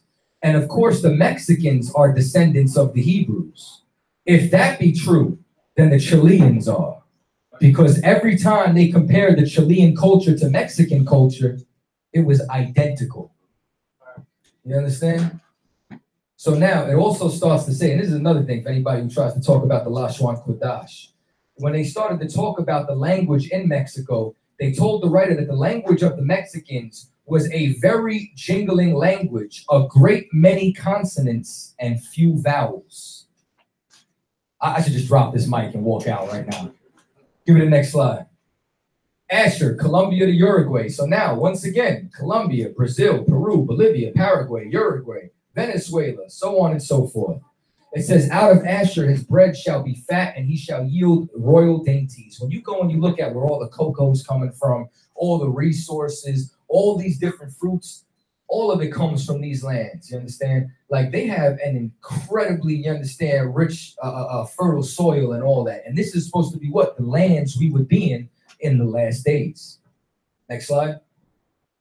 Now, here's something else that I want you to do. Don't get caught up in so much of these borders that you see today. Because realistically, all of this belonged to Asher. All of this belonged to Asher because this was the Incan Empire. The Incan Empire the capital was in Peru, and then it stretched all the way on down into the tips of Chile and into Bolivia. And then these people migrated and went over into all these different lands. Next slide. So now, actually, the Indians did appear to keep certain parts of laws in certain area. The Incas. So if we're talking about the Incas right now, we're talking about the tribe of Asher. The Incas held a festival in March similar to the Passover. The Yucatan Indians practiced circumcisions. Mexicans and Indians had eternal altar fires. If you know anything about the temple, we had fires that would never go out for our sacrifices. And they want to say we can't have a fire on the Sabbath, like we're smoking crack. So now it says the eternal altar fire. Some Nicaraguans, so now this is why I went in this order, because you're going to start to see. They compare Mexico down with the Incas all the way on back to Central America, you understand, would not allow women who had recently given birth into the temples. Why? Because if a woman gave birth, she was unclean for 30 to 90 days, depending on the gender of the child. So other parts of the law observed at various places who says that men should not sleep with women who had recently given birth. Once again, that's another part of our customs. You can't sleep with a woman who's unclean. If a man slept with a slave, both were whipped. Adulteresses were to be stoned. That is Old Testament. You understand? So now, and it says, and a widow must marry her nearest male relative. This is the same thing that they were doing in the Caribbean. They were keeping the law of the kinsman. Next slide. Matter of fact, go back. Salakia. Baba Shah. How could I forget? It says the Indians did retain a few Hebrew words, such as the Yucatan, Mexico, and Peru. When you go and you look, this is all bastardizations of what the Spanish would call it. Just like, for example, aparia. Paria is fruitful. Paru, paria, fruitful, fertile. These are all the things we named all these lands. Same thing with Brazil. Brazil comes from Barzal because of all the metals that they got there. Barzal is iron. That's right. Next slide. So now, I shall speak on somewhat the scores of the diverse opinions which have been taught and declared in what countries is thought the 10 tribes are. Hispaniola, Dominican Republic, the island of Cuba, the continent of America, Panama, New Spain, which is Mexico, and Peru. Like, how many writers do you need? How many sources? How many artifacts that they're all saying the same thing about our people? Next slide. Like the Jews, the Indians offer their first fruits. They keep their new moons and feast. Now, once again, you're starting to see a pattern here. What they do in the Caribbean, they do in South America. What they do in South America, they do in North America. If you prove it for one, you prove it for all. They did these comparative studies on the Caribbean and with South America. That's why these writers and explorers who were going all over, this is what they were finding. So now, once again, these are all the different writers of Peruvian antiquities and what they were doing. So now, in some parts of North America, circumcision is practiced. There is also much analogy between the Hebrews and the Indians, that which concerns various rites and customs, such as ceremonies of purification, the use of bath, fasting, and the manner of prayer. The Indians likewise abstained from the blood of animals. You starting to see that everywhere we did this? Next slide. What's that right there? It's the Star of Moloch. Listen, man, we rocked the Shield of David throughout all our generations. This is an artifact that was taken from Peru to a museum out in Seville, Spain. Matter of fact, man, Officer Zaka War sent me this information out of New York, man. You understand? We're really New Jersey, Newark, New Jersey. That's my man, Fleet Grant, right there. He helped me with some of this research. And he sent me this shield. This is a bowl that they made. You understand? Next slide. And another one right here. We start to find, this also came out of Peru. You find the Shield of David all throughout South America, North America, all over the Gadites, among the Seminole Indians. And a lot of these artifacts were destroyed. Matter of fact, there used to be, I don't know if y'all know what earth mounds are. Earth mounds or earthworks is when they make designs out of the ground. Well, they made these designs out of the ground. In Peru, there was a giant shield of David that you were able to see from Google Earth, and they had an image of it if you searched it. I can't find it anywhere now. They had shield of Davids carved into the mountains in Nicaragua. Can't find any of it now. So, like, let me tell y'all something. If y'all find an artifact, if y'all find something online, rip it off the internet immediately, because you don't know how much longer it's going to be there, because this information doesn't stay up long. Next slide. Isupk. Now, I went a little biased with Isupk because so many people got beef with my Mexican brothers. So it's probably going to be about 15, 16 slides just on Isupk, because I don't want to hear a goddamn thing after today. Promise you. So now, Isupk is a strong ass crouching down between two burdens. If you go and you look at a lot of Isupk murals or culture, you'll find an ass, which is a donkey, you understand, with a bag wrapped over it, you understand, meaning what? Isupk is hard working. You understand? When I'm not here, I'm working construction. And I hate working with Isupk because they think I'm going to work like them. I'm like, I'm Papa, I'm Puerto Rican. We don't do this. You know what I'm saying? I'm not doing that. You know, he's up there with no harness, one leg like this, like hanging off the side of the building. I'm like, bro, can't pay me enough to do that. So, ain't even my lane. So he saw that rest was good, because what do they have down in Mexico? They got the siesta. You understand? They tried to enslave the Mexican Indians, and during a certain part of the day, they would all just stop working unanimously. And no matter how much they beat them, no matter what they did, they would not stop. That's where the siesta comes from. You understand? And that rest was good, and that the land was present. And he bowed his shoulders to bear and became a servant unto tribute. Isupk going to do all those jobs that nobody else will do. Isupk made himself a servant unto tribute. Well, let's see if there's any archaeology on this. Next slide. It is not improbable that the Jews who were driven from Nineveh by Salmanasseh wandered into uninhabited regions.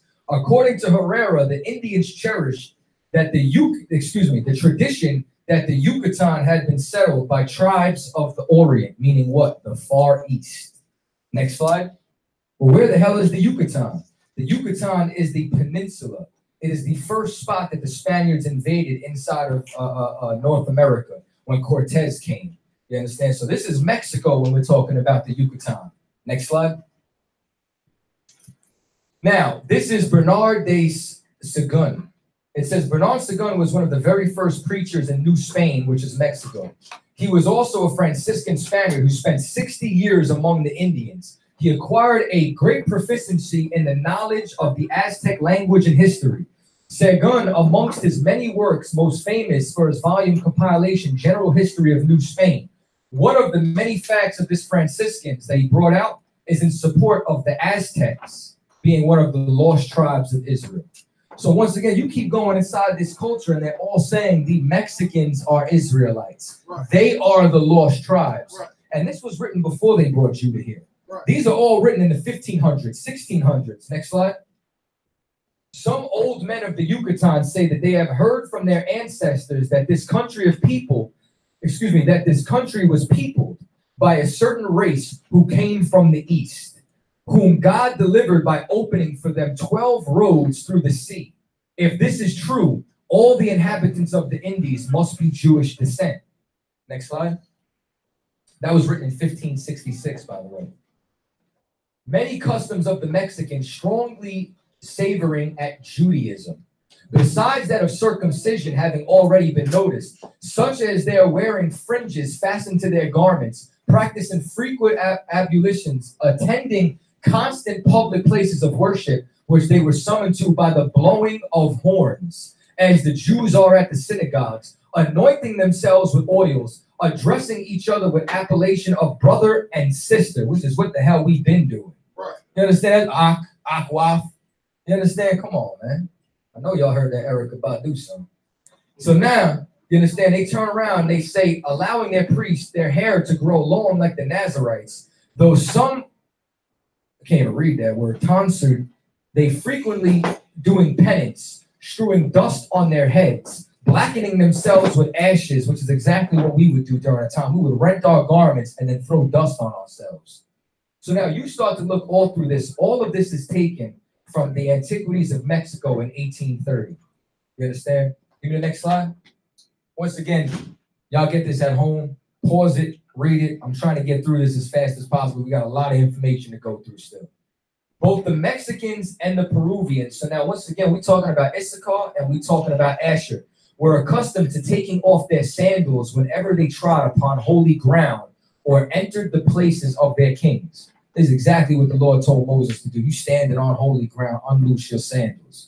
The same thing that the angel told Joshua. You understand, in the 5th chapter of the book of Joshua.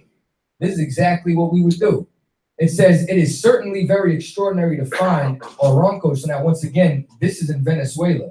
So it says the voyages to the West Indies, that the Indian nations so far remote from each other as those of the Oronco and the tribes who lived in the confines of Peru and the banks of La Plata as well. So now what you're starting to see is they're going through all South America, and they're going from Venezuela all the way on over to Peru, all the way on up to Mexico, all the way on down into Chile.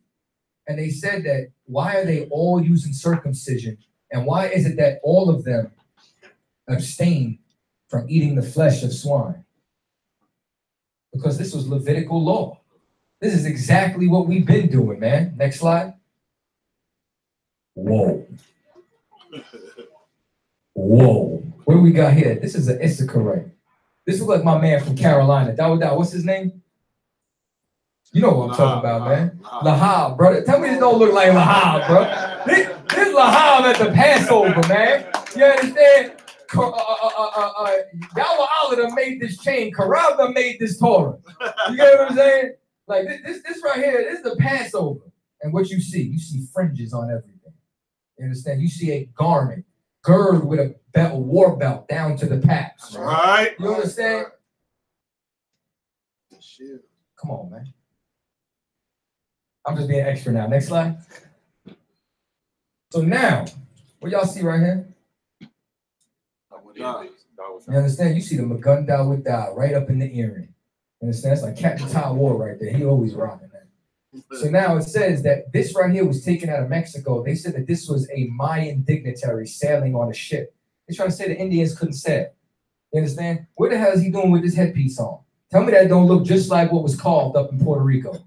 You understand? You start to take a look at all these. I guarantee you this is open at the top. You understand there's a Mitri, right?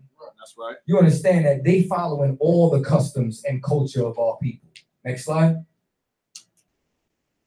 So now they start talking about the symbolic headdresses on this Mayan stele. It says recently was discovered that they start breaking this whole thing down, talking about how it was the Star of David. You understand? And that they start saying that Israel wasn't able to sail either. Meanwhile, they got a damn maritime museum up in Israel. Solomon had a navy. How you gonna say the Israelites couldn't sail? Don't tell me we couldn't sail to America. So now right down here, it starts talking about it. It says they tried saying that it was just for decorative motifs. And now it says that's plain wrong. It says the clear design on the earring was not put there because it looked pretty.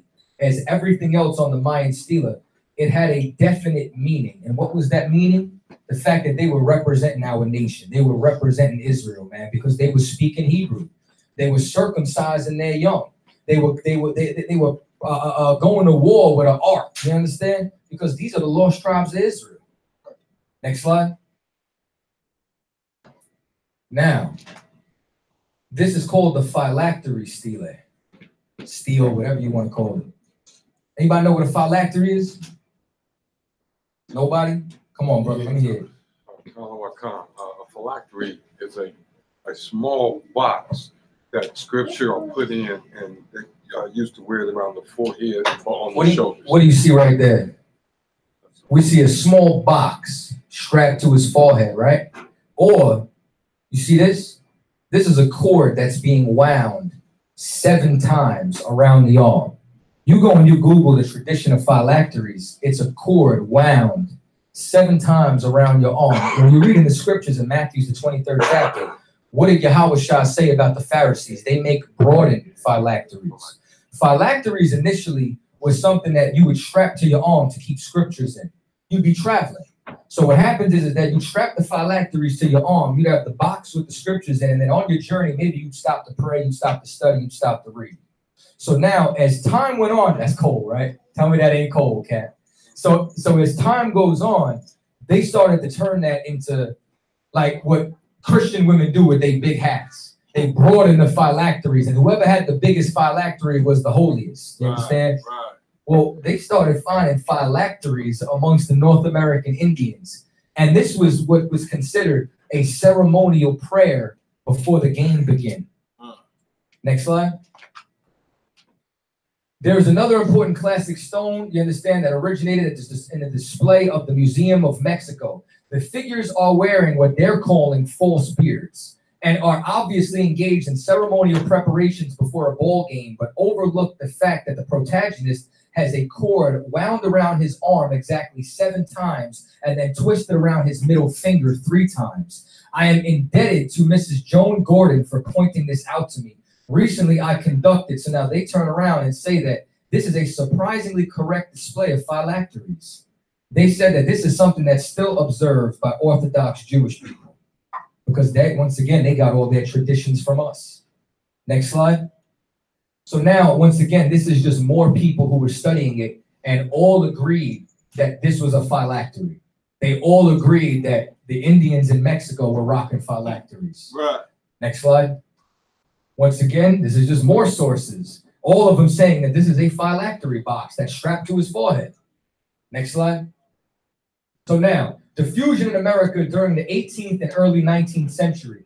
In reflecting on all the newly found pieces of evidence, it seemed appropriate to look more seriously in the opinions of early investigations of Jewish diffusion in America. So now what you start to find out is that there was somebody called Diego Duran. So a lot of these excerpts I'm getting from either their original works or people who quoted them. You can go and look up his book, you understand, Mexico, or A History of Mexico. You understand, he's got a couple of different books. And what happened is that he started to study the Indians and he was one of the first people to translate their oral traditions. Next slide.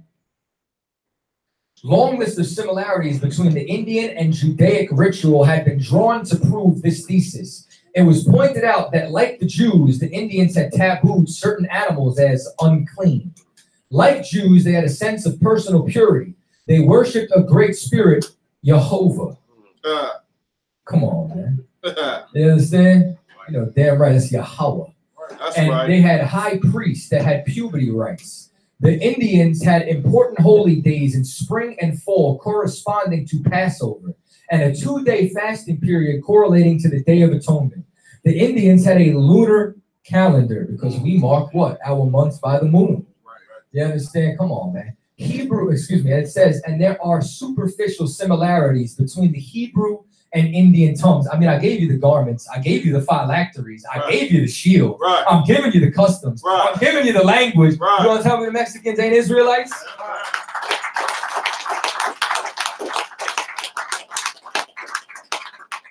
It's not over yet. Next slide. So now this is all written by Diego Duran. He concluded that the Indians must be descended from the Jews. His opinion was based on the strange ways and customs. He starts breaking all this down. Everything you're reading is what he translated from their oral traditions. Next slide. So now, this is further. He says, furthermore, he notices that the Indians of Mexico, let's be specific here, had traditions of long journeys, such as the one from Assyria to Arsareth. They also had traditions of flights, such as the Exodus from Egypt.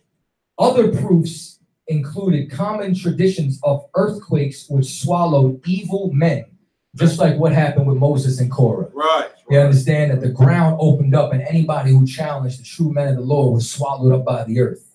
That's right. And that they said an object's manna falling from heaven. Come on, man. And the fact that the old Indian had begun his tale of the origins of his people with the words, in the beginning, God created the heaven and the earth. That's the Mexican creation story. Next slide.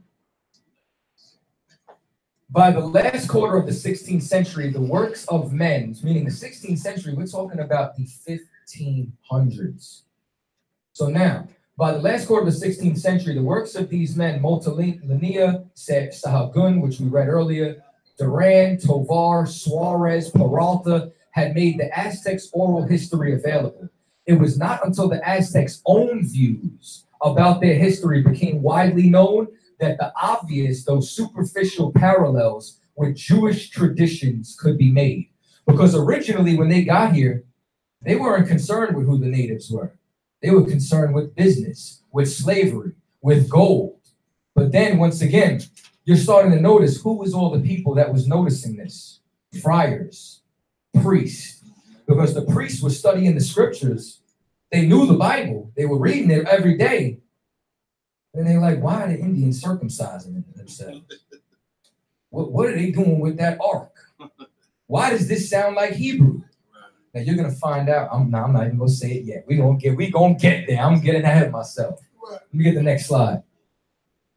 Nonetheless, he remained convinced that the most reasonable theory seems to be, now this is a whole nother cat, right?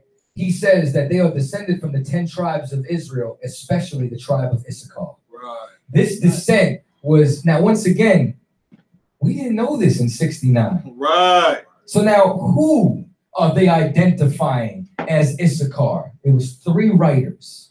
Give me the next slide. The only other writer this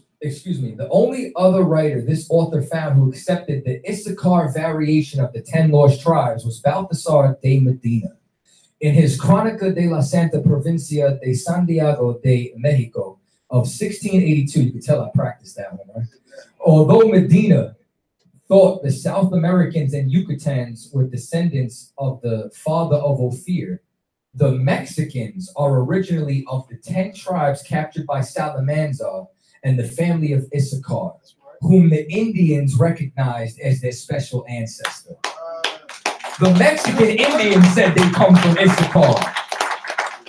So y'all know better than them. They all know better than the Mexicans, right? Y'all know better than them. Y'all know better than the historians. Right. Y'all know better than the Most High. Nah, right. You don't. That's right. You understand? You better get in class under Commander General Yohana. Shut your mouth, wear all black, and learn something. I feel like dropping the mic. I'm telling you, like 3 times I wanted to do this. I'm not going to. But it's all right. Next slide. Now, here's something else, too. I didn't have time to get into the Olmecs, but black folk, stop trying to make this African. Right. You know what I'm saying? That's right. Because this is clearly a Negro, but not that Negro. This is an Indian Negro. That's right. This is the Negro de la Tierra. That's right. Indians of the land. The Negroes of the land. This is an Issacharite. This is a Reubenite. You understand? Because what they call them the Olmecs was really the first civilization here. And what you're going to find out is that if you start studying, all these different civilizations had trade routes. You understand? Like the Taínos were trading with them in Florida. They were trading with them. They were trading with the Aztecs. The Aztecs was trading with all these other different lands. Like there's a direct link between the Mayans and the Aztecs and the Taínos. Why? Because they were all speaking the same language. Because they were all brothers and sisters of the lost tribes of Israel. That's right. That they knew that the sons of Joseph were on islands nearby. Right. We knew that we were the tribe of Reuben. We knew that we were Issachar. That's right. Next slide. So now, this is about another 15 slides right here. Because y'all want to talk about Gad. Y'all want to try to say that my Gadite brothers are Mongoloids. He was a goddamn lie. You understand? So Gad, a troop shall overcome him, but he shall overcome at the last. Gad was conquered by a troop. Gad was conquered by the North American Indian cavalry, conquered by the English kings. You understand? Conquered by the Spanish, conquered by all of these people. You understand? But in the end, you understand? They're going to overcome. And how they going to overcome? You're going to find out. So now Deuteronomy 33:20, and of Gad, he said, blessed be he that enlargeth Gad. Meaning what? If you enlarge Gad, you're increasing him. What did the so-called white man do to Gad? Did he enlarge him? Nah, he reduced him to reservations. Right. So if you're blessed for enlarging him, what does that mean you're going to do? If you're going to be cursed. You understand? A white man going to die for what he did to our people. That's right. He dwelleth as a lion. How does a lion dwell? A lion hunts. And what would Gad do? Gad would go all throughout the prairie and they would hunt the buffalo. Right. They would use that for their teepees, for their booths. Right. That they would dye the top of it red, just like we used to do in ancient times inside the scriptures. And tear at the arm with the crown of the head. Meaning, what did Gad do to his enemies? He went and he took that, you understand, that tomahawk, put it to the scalp of his enemies and tore back the crown. That's how he gonna overcome in the end. You understand? You telling me this is describing anybody else but the North American Indian? Right. Come on, man. Y'all out your damn mind. And he provided the first part for himself because there in portion of the lawgiver was he seated, meaning what? Gad, when the kingdom split, Gad tried being the priesthood. That's why even today, you could still see they wear their garments with the fringes and the border of blue. They still call their medicine men or their priest shaman. Right. You understand? Which is basically the Hebrew word for oil. That's You right. understand? The Hebrew word for anointing. You understand? So now they came over here with the heads of the people. He executed the justice of the Lord and his judgments with Israel. If you go and you look, yo, Gad would stone you if you practice witchcraft because you suffer a wish not to live. They would stone you if you committed treason, meaning if you broke the laws that they had in the land. That's the same thing that we would do in Israel. Next slide. What we got going on here? It's the Star of Remphan. What you're seeing right here is a watercolor painting by George Barbier in 1882 to 1932. He was painting all these different paintings, man. This also came out of, remember, the ethnology of America. And you see a Gadite sailing in his canoe with the shield of David right on it. Because once again, this is found in Peru. This is found everywhere amongst us, man. Next slide. The North American Indian, the following is from J.J. Mombert's History of Lancaster County, Pennsylvania, page 63, with an extent from the letter written by William Penn to the Committee of the Free. What they start to find out is that he states that the origin of the North American Indians, I am ready to believe them of the Jewish race. I mean the stock of the 10 tribes, and that for the following reasons. First, they were to go to a land not planted or known, which to be sure Asia and Africa, if not Europe, and all that intended into extraordinary judgment upon their passage, might make the passage not uneasy for them. Meaning what? All those lands were already inhabited. As it is not impossible in itself that the easternmost parts of Asia and the westernmost parts of America. In the next place, I find them like in the countenance. Now he starts talking about all these different things, start talking about the coins that they found, start talking about how they have altars, feasts, tabernacles, all the same things that they found in South and Central America. Next slide. The Hebrew letters found engraved in the top rock at Ticonderoga and the sheens found in Georgia and the inscriptions on the shekel are evidence that those who were taken by Salmanasseh in the reign of Hosea, they found coins that date directly back to the time of Solomon. Right. They found Hebrew coins with Hebrew letters, you understand, that go directly back to when Solomon was ruling, found all over America. Next slide. So now, are these the only artifacts they found? Hell no. You start to see the Newark Decalogue stone. They say the Decalogue stone, why? Because they found the 10 Commandments written on this stone in Newark, Ohio. Right. The Bat Creek stone. Now, mind you, there's a lot more artifacts than this. Right. However, if they weren't found on an official Smithsonian dig, they try to say that it don't matter. They try to say that it's illegitimate. But the thing is that all these were found by the Smithsonian. All these were found by archaeologists that they want to, you understand, identify with. So is the Bat Creek stone. That they took the Bat Creek stone and they didn't know what the hell it was. They threw it in a box for years. And somebody went pulled out and said, yo, we were reading this upside down. They flipped it over. It said for the tribe of Judah. Right. You understand? The Los Lunas stone. Once again, this is the 10 Commandments that the brother, where you at, brother? Right there. My man right there. My man knew. He knows history. You understand? This was 10 Commandments that was found carved into a rock inside of Mexico, New Mexico.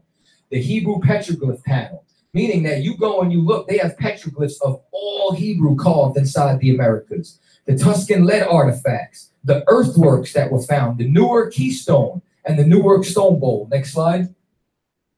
Just so you can get a visual. Hebrew on the keystone.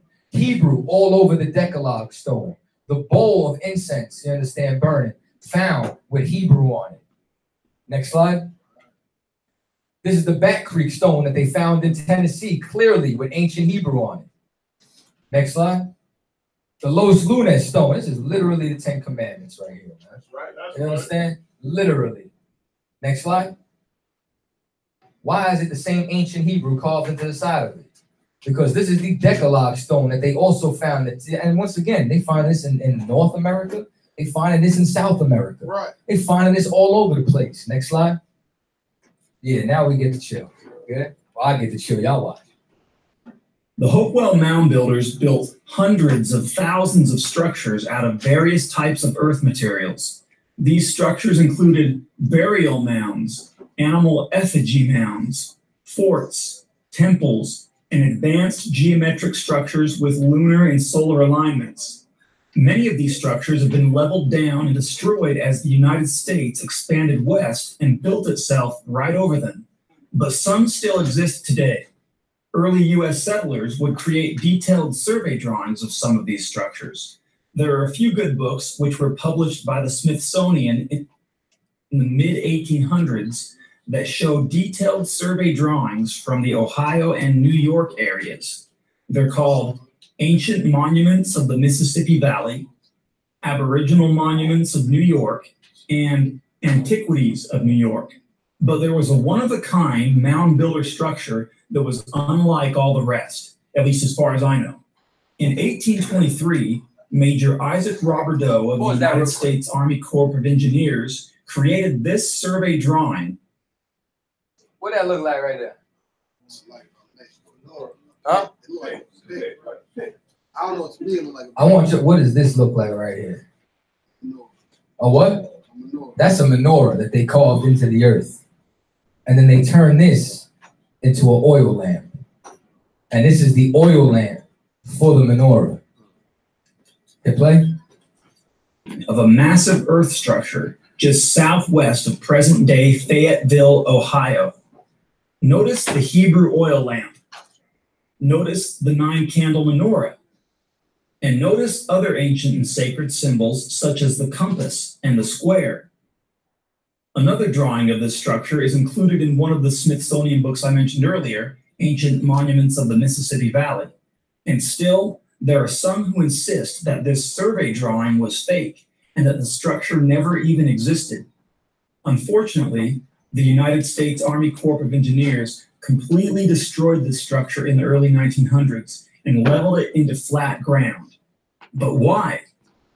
Was it an intentional attempt to erase this odd Hebrew structure from American history? You got Or that was it right. simply out of carelessness and lack Next of slide. respect for ancient American antiquity? So now the point is that they started to destroy our artifacts, and now mind you, this is in the same place that they found the keystone. This is in the same place that they found the Decalogue stone. This is in the same place that they will find that all these Hebrew artifacts, and they leveled them and tried to keep them out of the history books. They said that there was more people living in Hopewell than there probably was in Chicago today. They said that this was an ancient civilization, that they found a footprint of a pyramid that was even bigger than that of in Giza. They started finding all this, but most of it was destroyed and then used to build some of the colonies, and cities are built on top of it right now. I could do a whole lecture just on Hopewell. I promise you. So now, we come right back. Now, this is also talking about William Penn, who saw and communicated with, he's talking about the Indians that he communicated with. On his first arrival in America, while their original uncontaminated state, before they were debased and ruined by the connection with those who called themselves civilized Christians, meaning what? The more contact that we started to have with the so-called white man, the more we started to lose our culture, the more we started to lose who we are. That's why if you go in certain books, you might even find, like, for example, the Tainos. You got some books that say they were a matriarchal society. You have another book that'll say they were a patriarchal society, meaning men ruled. Some say women ruled. If you go and you look at the dates, the ones that were saying that it was patriarchal was before they were really destroyed. And the ones that said that it was matriarchal was after they were already conquered. Why? Because all the men are dead. All the men are working in the mines. You understand? And it's just like today. If they were to come look at the ghetto, they wouldn't say that men run it. They'd say women run the ghetto. Why? Because 2 million of us are in jail. You understand? Because how many of us is in the grave right now? You understand? So that means that the more that we get involved with their culture, the more that we start to lose who the hell we are. So now, they wore earrings and nose jewels, bracelets on their arms. So he starts talking into how they dress. Next slide. I want to start moving a little quicker. We still got a lot more. Give me a next slide. So now, a lot of this came from the 10 tribes of Israel, North American Indian. So now this book is basically a compilation of James Adair, Ethan Smith, all the different writers who wrote about the North American Indians. They put all the excerpts in there. Next slide. So now, an old Charibi Indian in very early day thus addressed one of these white people. Our people are become almost as bad as yours. We are so much altered since you came among us that we hardly know ourselves. And we think it is owing to some melancholy, a change, that hurricanes are more frequently here than formerly, meaning they knew that the Lord controlled the weather. And they knew that these storms and their destruction was directly correlating with them following the white man, with them going into the ways of the Gentiles. You understand? Give me the next slide. So now, it says they're so degenerated, they cannot give tolerable accounts of the origin of their religious rites, ceremonies, and customs. So he starts talking about how they completely destroyed and conquered us, that we didn't know who the hell we are. So if you go to a reservation now, or in the last 200 years, and you try speaking to them, and they say, oh, we're not the children of Israel, it's because you took that from us. But so you got to go to all the people who were studying us from the 15, 16, 1700s. And these are the accounts that they give us. Next slide. So now, it says that the Indian languages have never been reduced by any certainty by letters, but must have been exposed to change and misconceptions. They try to say that we didn't have an alphabet, which is a damn lie. We're going to prove that tonight. It says, their awful example of white people, we are this day confined to few traces of their original language, their religious rites, customs, and few common traditions that may labor to be collected to form opinions upon.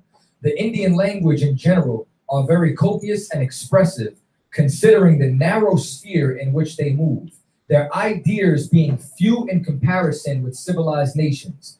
They have neither cases nor, I can't even see that word right now, declensions. They have few or no prepositions. They remedy this by affixes and suffixes, and their words are invariably the same, both in number. So meaning what? They start turning around and saying this is completely identical to Hebrew. This is just like the Mexican language. This is just like the Chilean language. This is just like the Mohegan verb. You understand? Because Hebrew don't have prepositions. It's attached to the word. You understand? Like for example, Bahashem. You understand? You don't say, it's not just ba, ha. That ba and ha is attached to the shum, which is in the name of. But that's the exact way that the language was. So now it starts talking about how expressive their speech was. Next word. Actually, the next slide.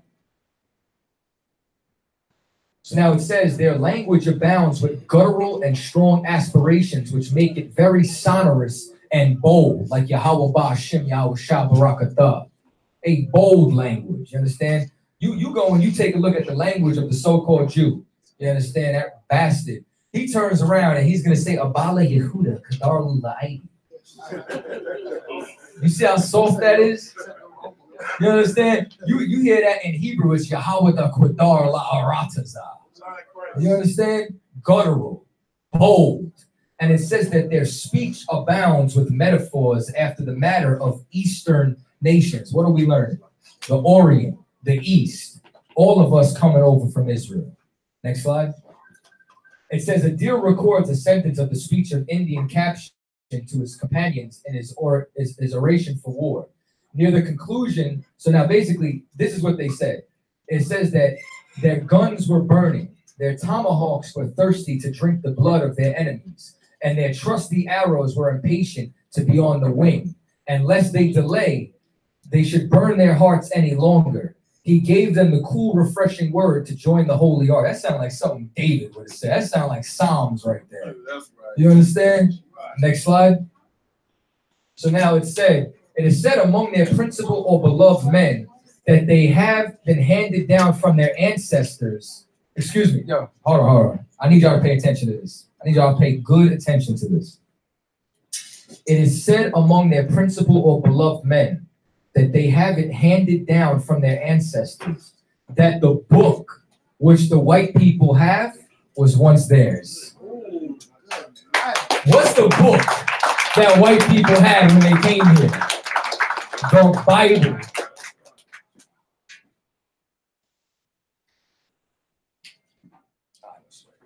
You understand? They said, what the hell are you trying to do, giving us our own book back? Give me the next slide. So now, the Indians to the east say that previous to the white man coming into this country, their ancestors were in the habit of using circumcision, but laterally not being able to assign any reason to it for such a strange practice. Their young people insisted on it being abolished. Because once again, as time started to go on, we couldn't remember why we were circumcising our young. But meanwhile, once again, we were speaking Hebrew. We had the shield of David, but white people started to erase our culture. Next slide. The village where we once were consisted of 140 huts containing about 800 warriors, 1,500 women, and at least 2,000 children, and some Paducas having 4 wives. Just, I got to throw the polygamy in there real quick. Next slide.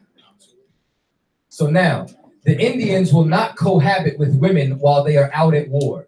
They religiously abstain from every type of intercourse, even with their own wives, for the space of 3 days and nights before they go out to war. This is the same thing that we would do. What would Joshua always say? Purify yourself before we go to battle. It's the same thing they did with Gideon. It's the same thing we did anytime we went to war, because we had to be clean if we wanted the angels to be around us. We had to be clean if we wanted the Lord to be with us. You understand? Which is why it says this is the same thing that Joshua commanded, that they avoided themselves. They washed their clothes and avoided all impurities and matrimonial intercourse. When the Indians returned home victorious over an enemy, they sing the triumph song to Yahweh. What they're pronouncing is Yohiwa, ascribing the victory to him like the religious customs of the Israelites. They were calling their God Yahweh. And every time they won a battle, they would praise the Most High. Give me the next slide.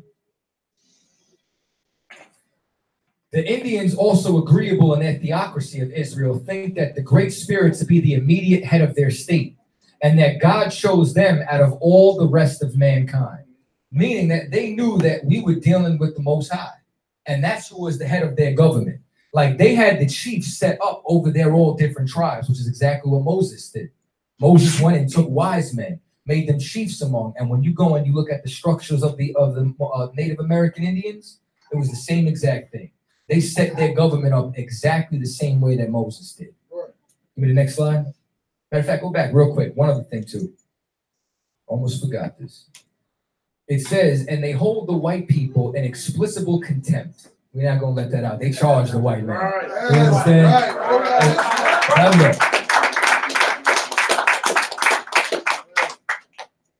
So now, meaning that they literally, you understand, have trash words for the so-called white man, but they flatter their brothers as the beloved people. Next slide. So now, when any of their beloved people die, they soften the thoughts of his death by saying he has only gone to sleep with his beloved forefathers. This is the same thing that they said about David when he got the prophecy about Yahushua. It says, when the day comes that you go and you rest with your fathers, all the parts of speech, all the parts of our customs and culture was the same. Next slide. So now, as the Israelites were divided into tribes and chiefs over them, so the Indians divided themselves. Each tribe formed a little community within itself. The sachem of each tribe is a necessary part from which conveys treaties. So meaning what? They had affixes and seals, you understand, that they used. Meaning what? They had standards. You go and you take a look right here. Manasseh, Gad, Reuben. You understand? Just like we used to have seals and we used to use animals, the North American Indians were doing the same thing with their families. Their genealogical names, which they assume are derived from either the names of those animals, or matter of fact, they started to find cherubim amongst them. They started to find angels in some of these symbols and seals. They had families of the eagle, the panther, the tiger, the buffalo. You understand? The family of the bear, the deer. You understand? This is the same exact thing that we did. It's the same exact thing. You go and you take a look. Judah's the lion. Benjamin's the wolf. They took that with them as well. Next slide. No sweat. All right, listen, we're going to take a quick intermission and we're going to get back. Give it up for ChaaTaza. Hey, listen, everybody. There's refreshments in the back. Let's hit the lights. If you could hit the lights. You know what I'm saying? It's refreshments in the back or whatnot. Y'all know how Christ did it, so we doing it like that up in here. Yo, who did this for me? I did that, so most of Christ. So hey, look, y'all, we got a nice little break or whatnot. 30 minute break, 20-minute break. Let's do a 20-minute break. You know what I'm saying? Y'all get y'all some food or whatnot. Hey, Akim, if I could. Akim. Troopers. Let's get this food circulated or whatnot. All right.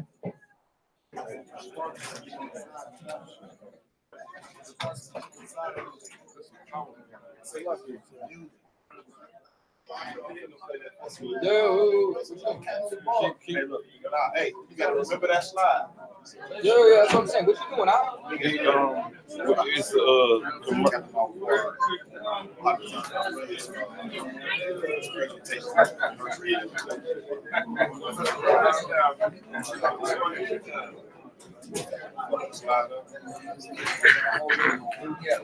Hold on.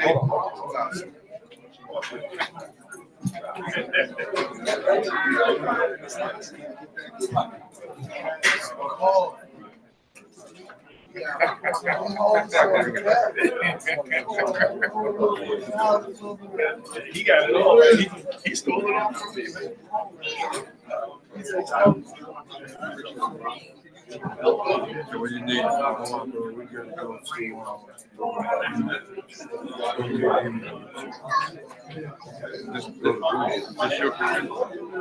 we gotta go there.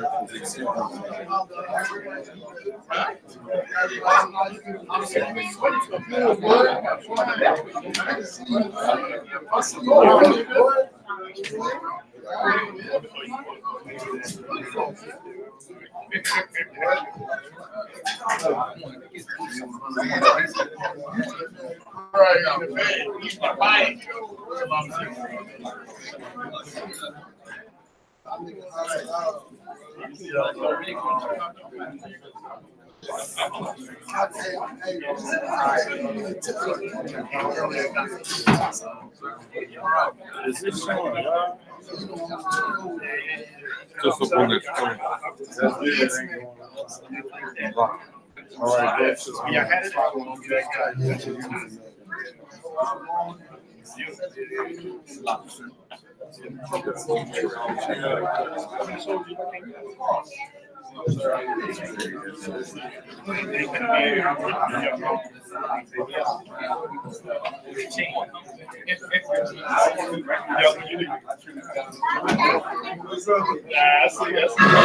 I got your umbrella, man. I got you. I saw you said that about it. I'm gonna get your umbrella, man. I ain't forget about you. I don't know.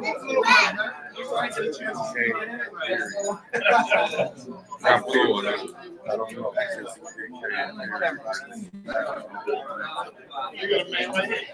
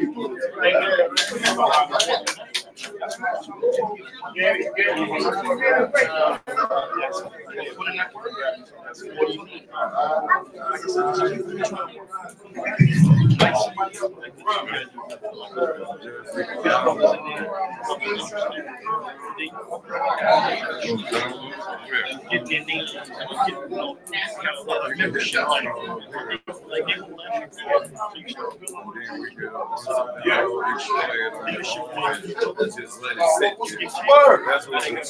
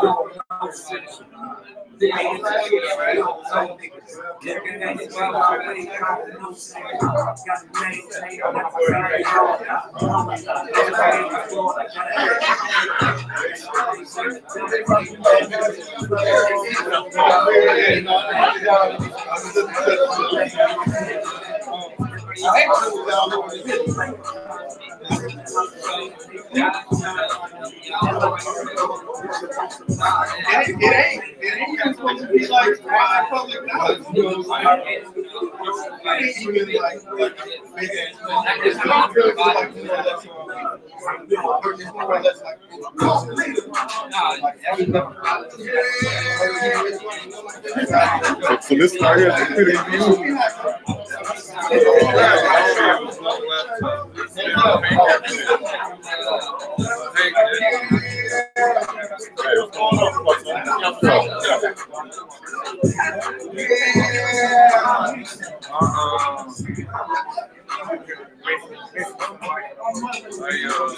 I use the HP, but I don't use these laptops. I use desktop. Because it's just too. I That's just my personal.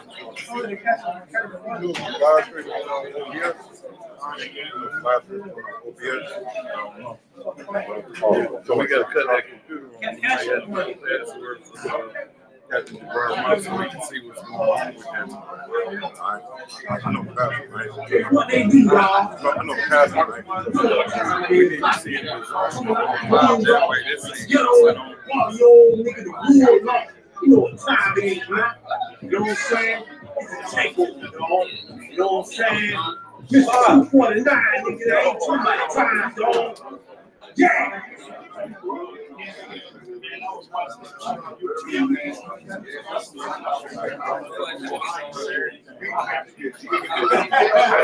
Got it all good?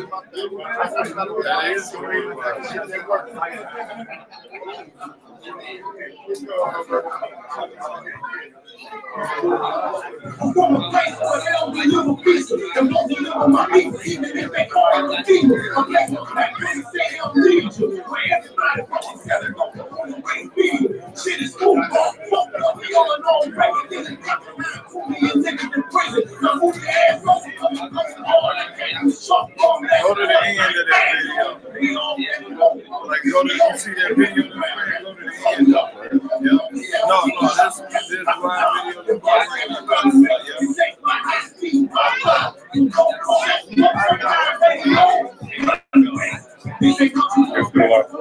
Still alive. That's where I need to be. That's where I need to be, bro. I need to be right here. We go through.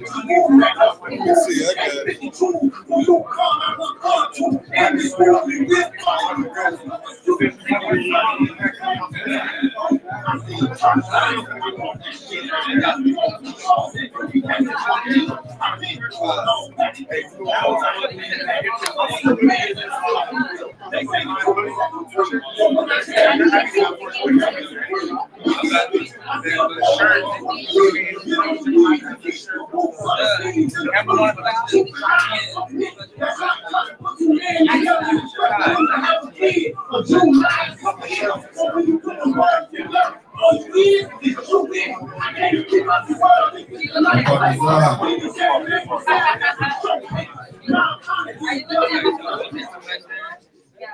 Hey, Salaki, if I could, can I get y'all attention 1 second?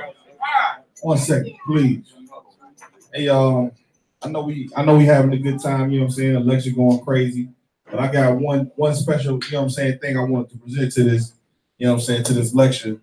This brother, you know what I'm saying, that put in so much damn time in creating a book that'll talk about the Israelite school of UPK and the inception of the truth, the integrity that the 7 heads had, and the extra integrity that Commander General Yahya had, that's been passed down to us through the generals, the captains, the officers, the troopers, and the sisters. Y'all doing an excellent job at representing the nation of Israel. And this brother right here, officer of 5,000,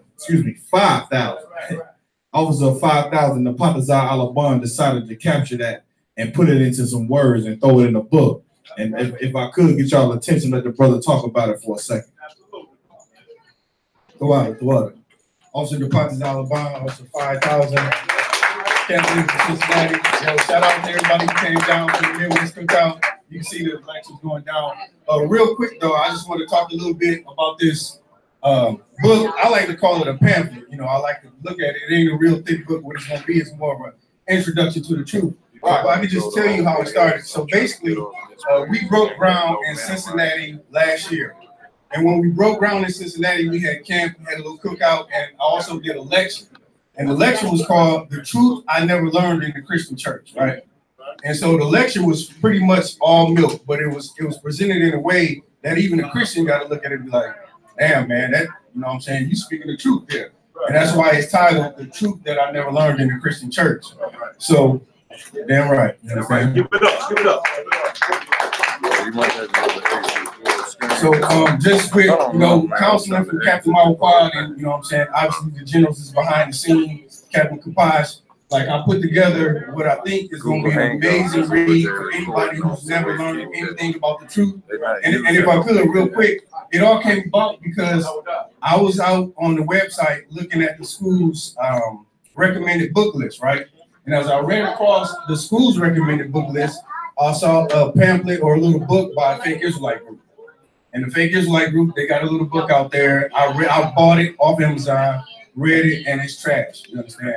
So just like, and this a word of forewarning to anybody. If you want to do something, if you present something to anybody in leadership in Isupk, they're gonna give it to you. So you understand? In that spirit, right, damn right. In that spirit, Captain Marquardt said, I think that the lecture that you did would be a great way, a great thing to do to put it in words. And so that's what I did, man. You know what I'm saying? With the great leadership of Commander General Hunter, the generals, the captains, you know what I'm saying? All of them, you know what I'm saying? I'm looking for this to be done towards the end of the year, maybe the beginning of December. I'm definitely trying to get it on Amazon. I'm currently looking at other avenues where it could be, you know, Barnes & Noble, whoever going to get it posted. So look out for this book. It's definitely something that you want to give to somebody who don't know anything about the truth. They'll learn the time. Hey man, listen. This ain't no blackity black shit. You understand? This right here is some real deal. You know what I'm saying? Real spill about what happened on how we got the truth that brought us all to Chicago today. Is exactly what's in that book. It's all exemplified by this brother. He did his research, intense research, got the order from Captain Marquardt to do it. So I think it's important. I know it's important for us all to stand behind it because you got these fake ass Israelite groups that wear purple and fringes on the bottom of their shirt, and they got a whole lot of goddamn zeal that they trying to outclass the Israelite school UBK. That shit will never happen because in the end, there will only be one West. That's right. Right.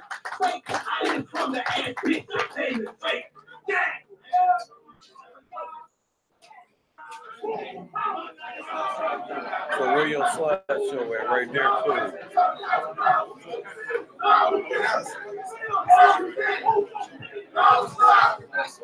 You gotta go back to that while they on the commercial. Go back to that book.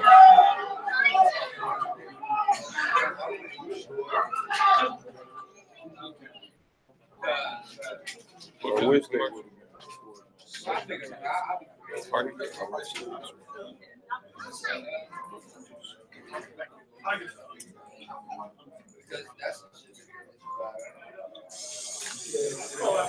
No problem. Come on.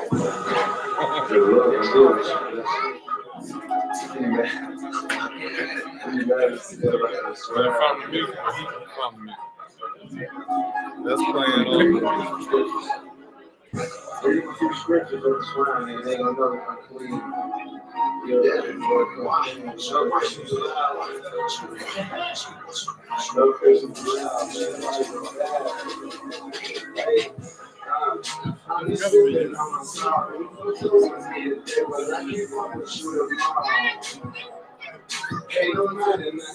Go to your email. No. The E.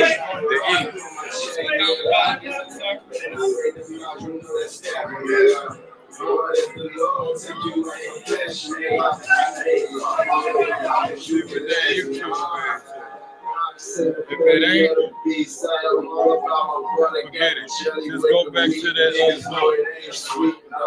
They probably playing that on music. So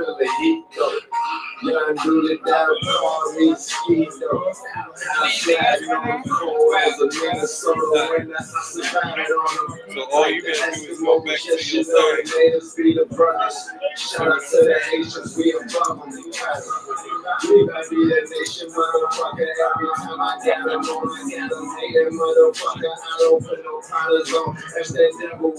Every time you see me with that metal voice, strong like an electric chair. Niggas feeling fine, niggas getting shot. When I talk what they decide, but everything was prior. When prophecy was coming out, the niggas get the running, when the truckers get the drumming out. We wild. I be sipping on a star. You put the me a day, but I can't break the show tomorrow. Ain't no hiding nothing tomorrow. I'm straight that you can get. I look at you with my star. Y'all try to rob me for my check, nigga. Then I break them out, you know they stab me, nigga.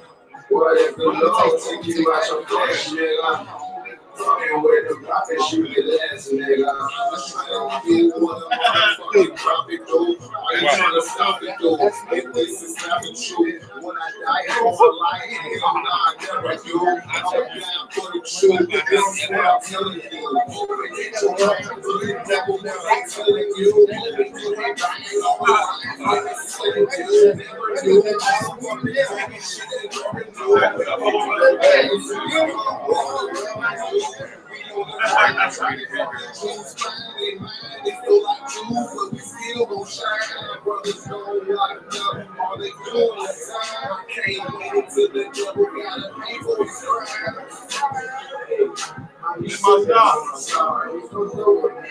Y'all can get back to the next slide.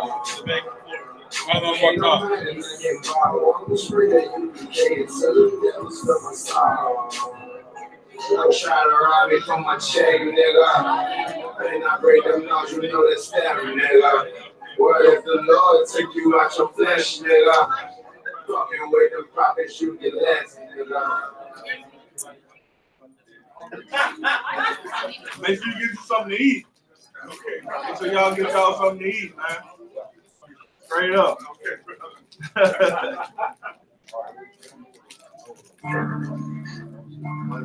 Yeah. Hey, Johnny.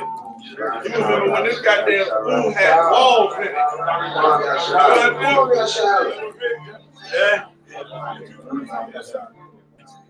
Not all myself. I let it, but okay. You know what I'm saying? Every man is kind of man again. It's all really the Lord, man. It's really the Lord. Check my people, we got them trying to be the mayor. Lord, take us with the way. Tomorrow we got camp. Tomorrow we got camp. We're gonna be out there at 11. We're gonna stay till 6 o'clock. Downtown State Washington. You know, Commander General Honor coming. Okay, God. Okay, God. All right, word.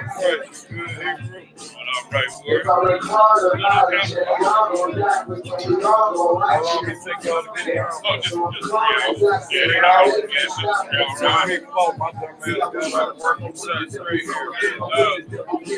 Back on the thing, y'all. Yeah, but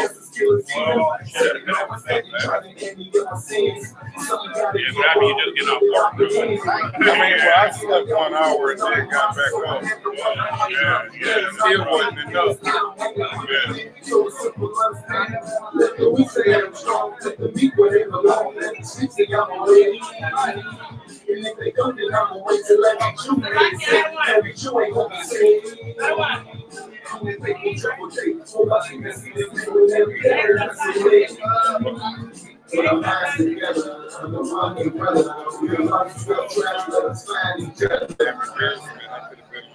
I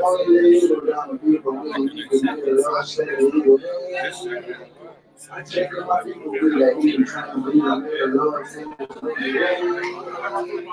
A little while, you from my nigga, how I have to lie, see another day.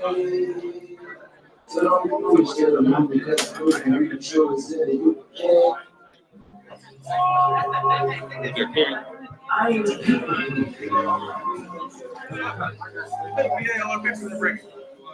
Yeah. I ain't the people pleaser. I don't like people either. I don't care if you're not the chicken and wanna eat you. Let's give me my motherfucking chicken and do a feature. Tell Michael Jordan he can keep his fucking sneakers. Walk inside the bigger church and just drop your preacher. Cause he ain't gonna try the right shit to Asian teacher. But what about my nigga? I don't like him either. What has he done for us? In 6 years of plus. All our leaders only care about is God and trust. But you ain't turning God. It's all on the side. See through the mirage. Diamonds in the cars.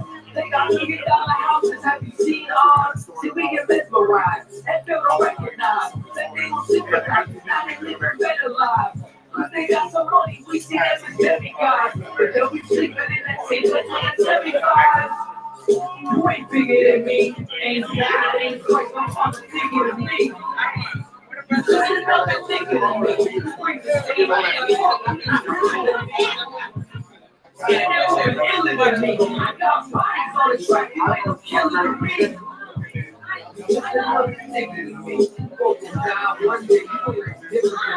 at the ass, eating past the 3-piece, suited up, fuck about your status. It's gonna get you booted up. Kingdom circle violence while you tiptoe like the murderer. Stuff the ransom in the lion's hand from the murderer. And you never consider the folk who can't afford shit. Riding under limited, hiding like they rolled it. Bitches think they so slick. If the people hold this, bullets through the different for the speeches you propose with it against you haven't noticed. Fresh for the soul.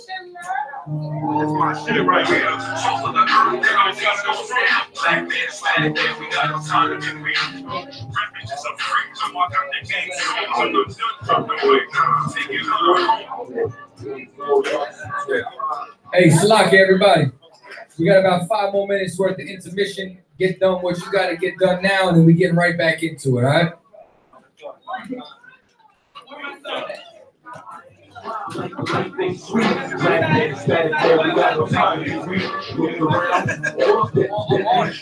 That's why every time I see life of life in the beat, they ask me why I ain't smiling. The life ain't sweet. Black man, static, yeah, we got no time to be weak.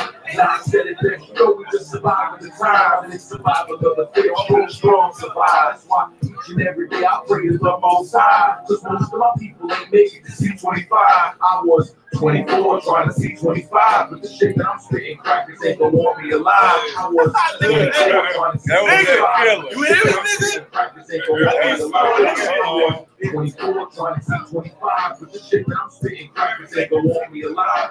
Cause it's 25 to life, and I'm stuck in the cell. 23 hours is hot, yo, my nigga, that's hell. We the soul of the earth, and our taste gon' stale. Living in this system set up for my people to fail. We the soul of the earth, taste gon' stale. Living in this system set up for my people. We the soul of the earth, and our taste gon' stale. Living in this system set up for my people to fail. It's time to come together, that's the only way we sell. Yeah, 142.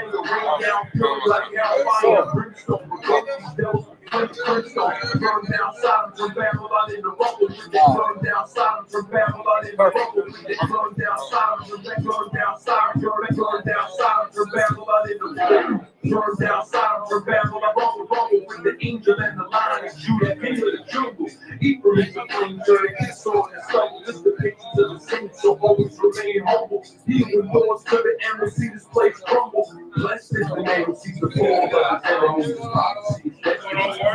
Centuries, even now we got the recipe. The Bible is the remedy. Blessed is the man who sees the fall of the enemies. I said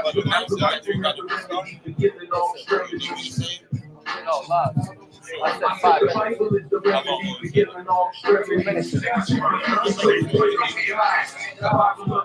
You sound like you want to.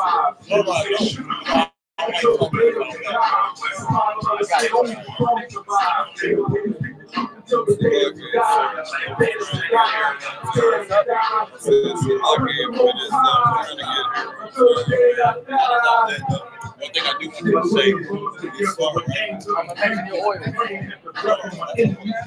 Telling people these chairs, they should feel up the chair. People don't understand it. Feel like get comfortable with family. So we talk about saw a lot of brothers standing, but there's a lot of chairs that was moving. Make sure that they make a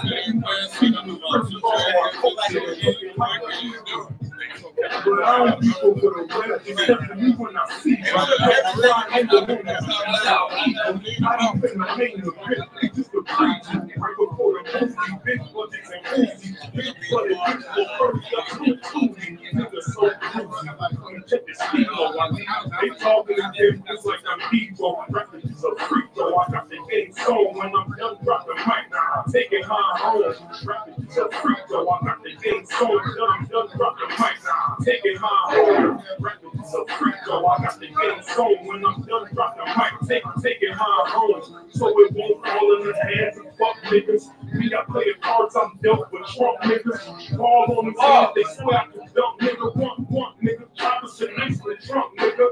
The problem over here, you see me out front nigga. Joe, nigga. Mean if you frog, you out front nigga. All right, y'all. Oh, the water. I want y'all to know, listen, couple of things, Akim and Ekwatim. Make sure y'all fill in these chairs. You know what I'm saying? I know we got a lot of people standing. Fill in all the chairs.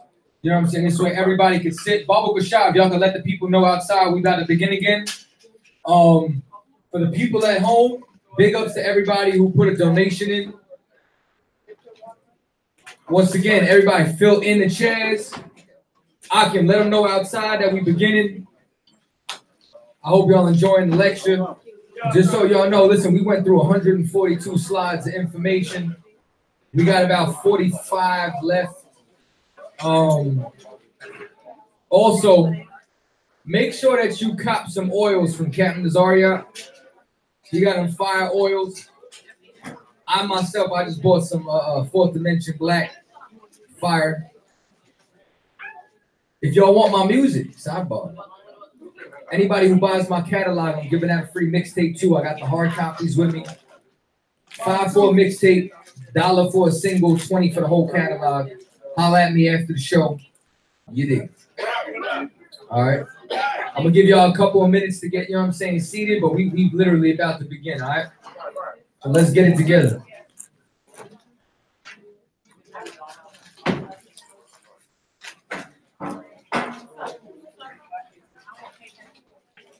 And that goes for anybody online. If y'all want my music, just hit me directly.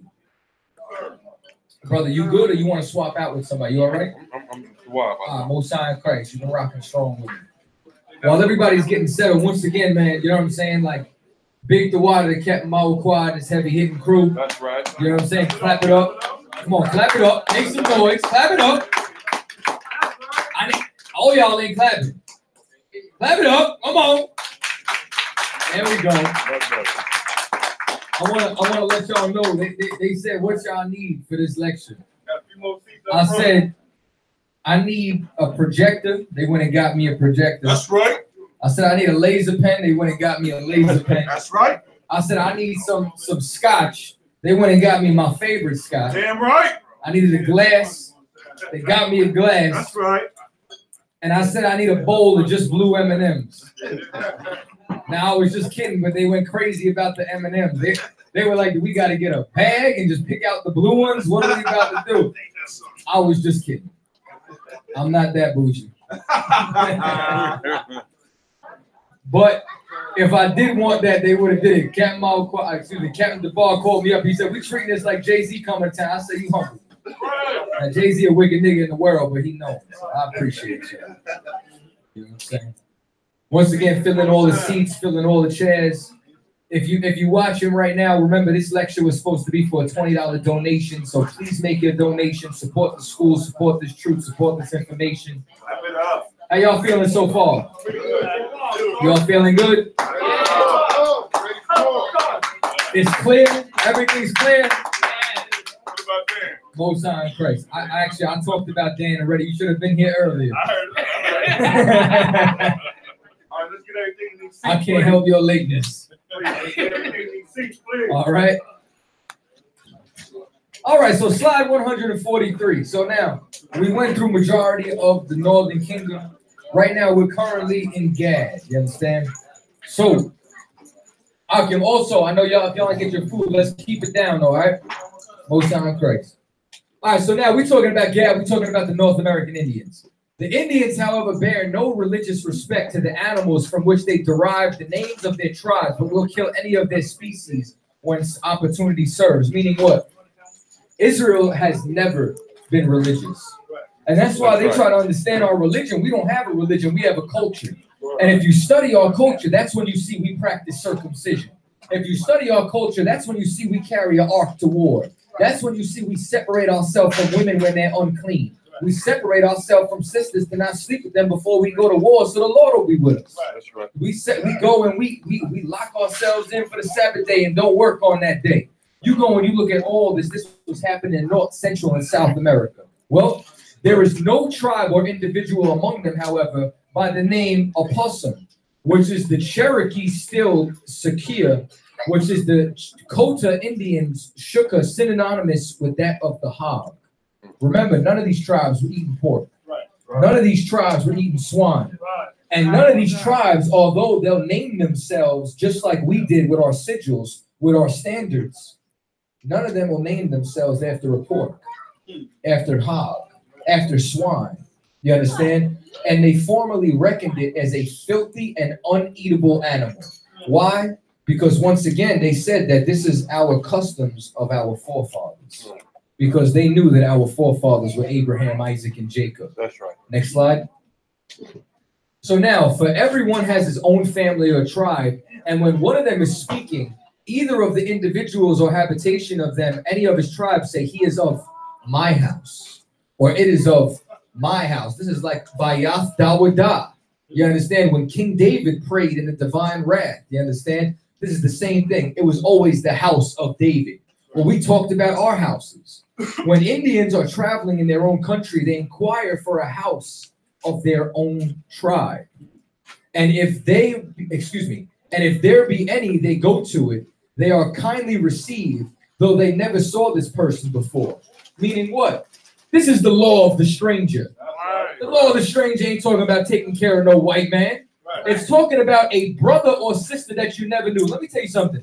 I don't know Captain Mawaquad outside of his truth. You understand? And he put me up inside his house. You understand? Oh, Captain Zakar. Captain Zakar is famous for housing brothers internationally who come down for the Passover.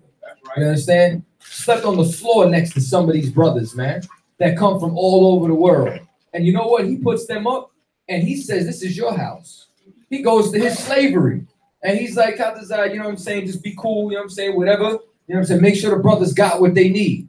Now make sure the brothers got their blankets. The brothers got their pillows. Because we take care of the strangers, the people who's our family, the people who's one West. Because this is the law of the stranger. Don't ever try to give that to another nation. That's right. Let me get another slide. So now I want y'all to pay very close attention. You see this right here? This is how Gadites were dressing, right? Next slide. This look like General Q right here at the last Passover. You know what I mean? With the garment, with the fringes. You see the border of blue right there going all the way up the sleeve. And now notice that it's rough material. It's cowhide. Notice, like, I hate the word, but notice the swag that they got going on, the style that they got going on. This is very important because I want you to pay attention when I bring Ruben up, because Ruben's coming up next. Next slide. Now, also on the cowhide, this was a warrior's portrayal of a puberty dance. What y'all see right here? You understand? Y'all see the Magun Dawada again in North America. Right. Because this is what we did. This is who we were as a people. That's the symbol of our nation, the sigil of our empire. Next slide. Reuben, the Seminole Indians. Reuben, thou art my firstborn. This was the firstborn of Israel. My might and the beginning of my strength. Let me tell you something. There's so, I probably could have put about 30 slides together for Reuben. Like, Reuben to this day is still at war with the North American Indians. Reuben is one of the only tribes that was actually able to fight off the Spanish.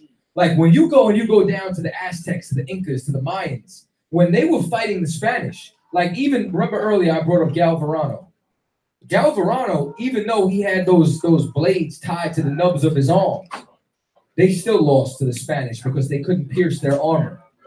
Let me tell you something. They had a long bow that they were using flint and snake bones and busting through that armor, killing the Spanish. You know, but give the Lord a hand. Give Reuben a hand. You know what I'm saying? They were killing the Spaniards who came there. To this day, Reuben is the only one that wasn't conquered because of that strength, because of that excellency. That's the Seminole Indians right there. You understand? It says the excellency of dignity. Now, Reuben was known as the civilized nations. Even the white man respected Reuben. Right. Even the white man noticed their dignity that they had. their honor that they had, the excellency of power. Now, unfortunately, unstable as water. Now, what does unstable as water mean? It means that your ways are movable. It means that you're not locked directly into the truth. And if your ways are movable and you're not locked directly in the truth, then you're liable to do something like this. Thou shalt not excel, because thou wentest up into thy father's bed and defiled it. He went up into my couch, meaning what? Reuben went and he slept with his stepmother. You understand? And as a result of that, this is why, like, they don't have no Aztec, Incan Empire or nothing like that. You get what I'm saying? Listen, I went to a Seminole County. I used to live in Florida. I ain't meeting out one Seminole. You get what I'm saying? And that's because of what he did in his ancestry. That's because what his forefather did. Now, that doesn't mean he didn't have that dignity. I mean, even if you look back to when they tried selling Joseph into slavery, the reason why they didn't kill Joseph, my personal forefather, is because Reuben said, don't kill him for our father's sake. Even in wickedness, he had some dignity. Right. Now, I talk about sidebar, little joke. I talk about this with Captain Zarya. He was talking about, he goes, yeah, Judah, we sold your ass into slavery. I said, yeah, then you came back begging for food stamps, didn't you? just a little bit of a joke. I ain't trying to split the kingdom again. It's one nation now. All right. You can tell that drink kicked in, right? Next slide. Now, look at how they dress. Look at the dignity. Look at the pride. Look at the mitri that they had. Look at the same headpiece that you saw in that petroglyph in Puerto Rico. And when you take a look at them, look how separately they dress from that rough cowhide of Gad. You understand? Take a look like this. This looks like a dignitary you send to go talk to an emperor or something. You know what I'm saying? Like, we got a king in Israel. Who we gonna send to go talk to this cat about opening trade negotiations? We gonna send Reuben. Reuben gonna be the dignitary. You understand? This is the Seminole Indians. Now let's get into a little bit of history and understanding of Reuben. Next slide. The Creek. This is another name for the Seminole. The Mohegans is another name for the Seminoles. This is the collection of these nations. Understand? The Creek and the American Indian people originally from the southeastern United States, not to be confused with the Cree, who are found in Canada. The Creek are also known by their original name, Muskegon. Now, remember what we said earlier. What was the Muskegon verb? What was the Muskegon language? It was molded in Hebrew. You understand? Their language, Muskegon, is a member of the Creek branch of the Muskegon family, and we know that their language was Hebrew. And they were known as the 5 civilized tribes. Why? Because Reuben had that respect and dignity even amongst his enemies. Next slide. Now, the term Seminole is a derivative of Cimarron, which means wild men. Why? Because they are unstable as water. These are wild men. These are men that you cannot mess with, that you cannot conquer, that they ain't make no treaty with the so-called white man. You understand? The original Seminoles were given this name because they were the Indians who had escaped from slavery in British-controlled northern colonies. When they came to Florida, they were not called Seminoles. They were actually Creeks, the Indians of Muskegon derivation. The Muskegon tribes comprised of the Mississippian culture, which were temple mound builders. Remember what we talked about the mound builders earlier, and pay attention to this word, Appalachia. The Appalachia was one of the 5 tribes or families that made up of this Seminole family, these Seminole tribes. Next slide. Though some of the tribes actually owned African slaves, the Seminoles never did. Stop trying to put that on the Seminoles. And matter of fact, this is what most of Gad did.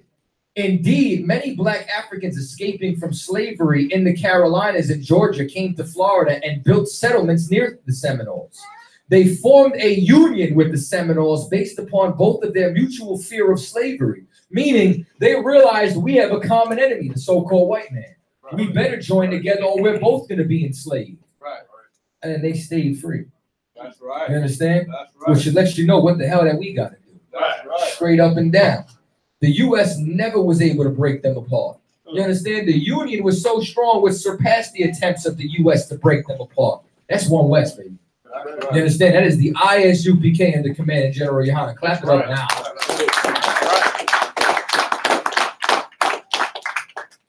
So now, they were so closely allied that the Blacks became known as the Black Seminole.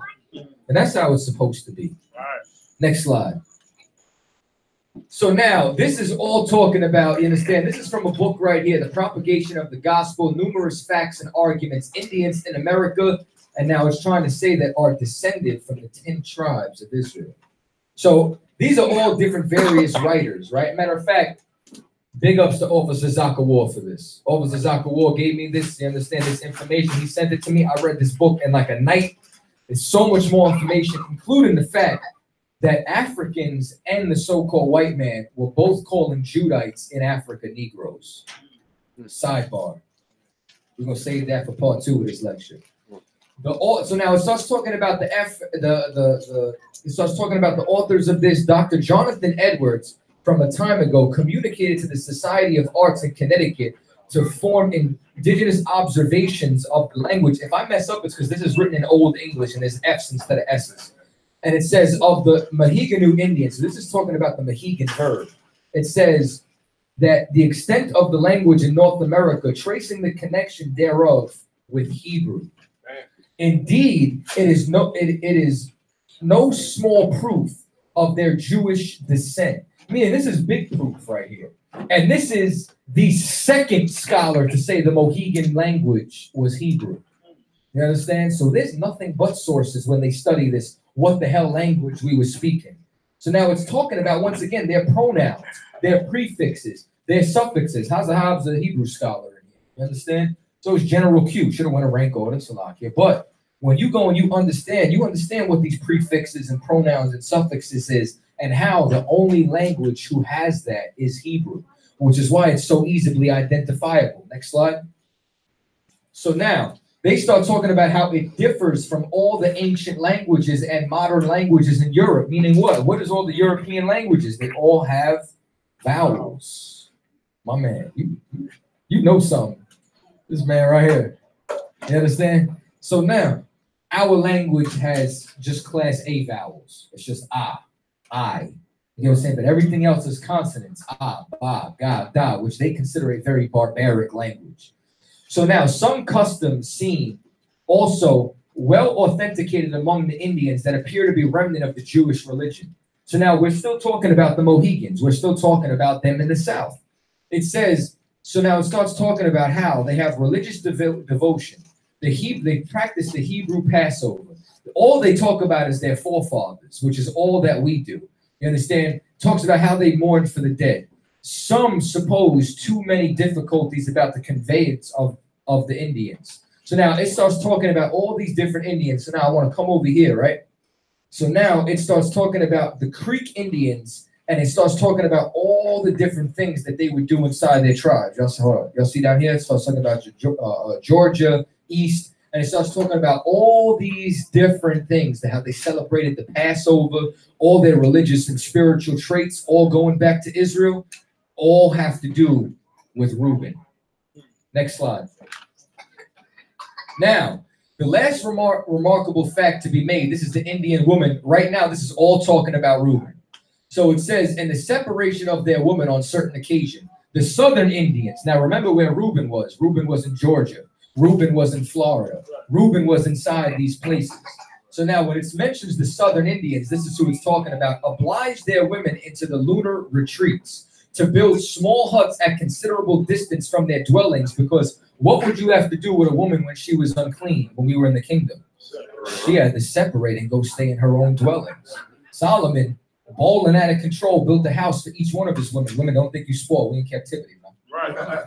All right. So now it says, and their dwelling houses they imagine to be sufficient where they are obligated to stay at risk of their lives. Should they be known to violate this ancient law, they must answer to every misfortune that the people meet with.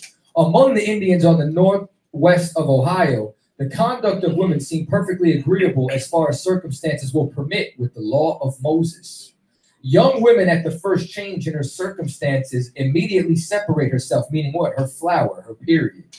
Herself from the rest, but made some distance from the dwelling houses and remained during the whole time of her Maladay, or 7 days. Where else were women supposed to be separated for 7 days, if not for Leviticus, the 15th chapter?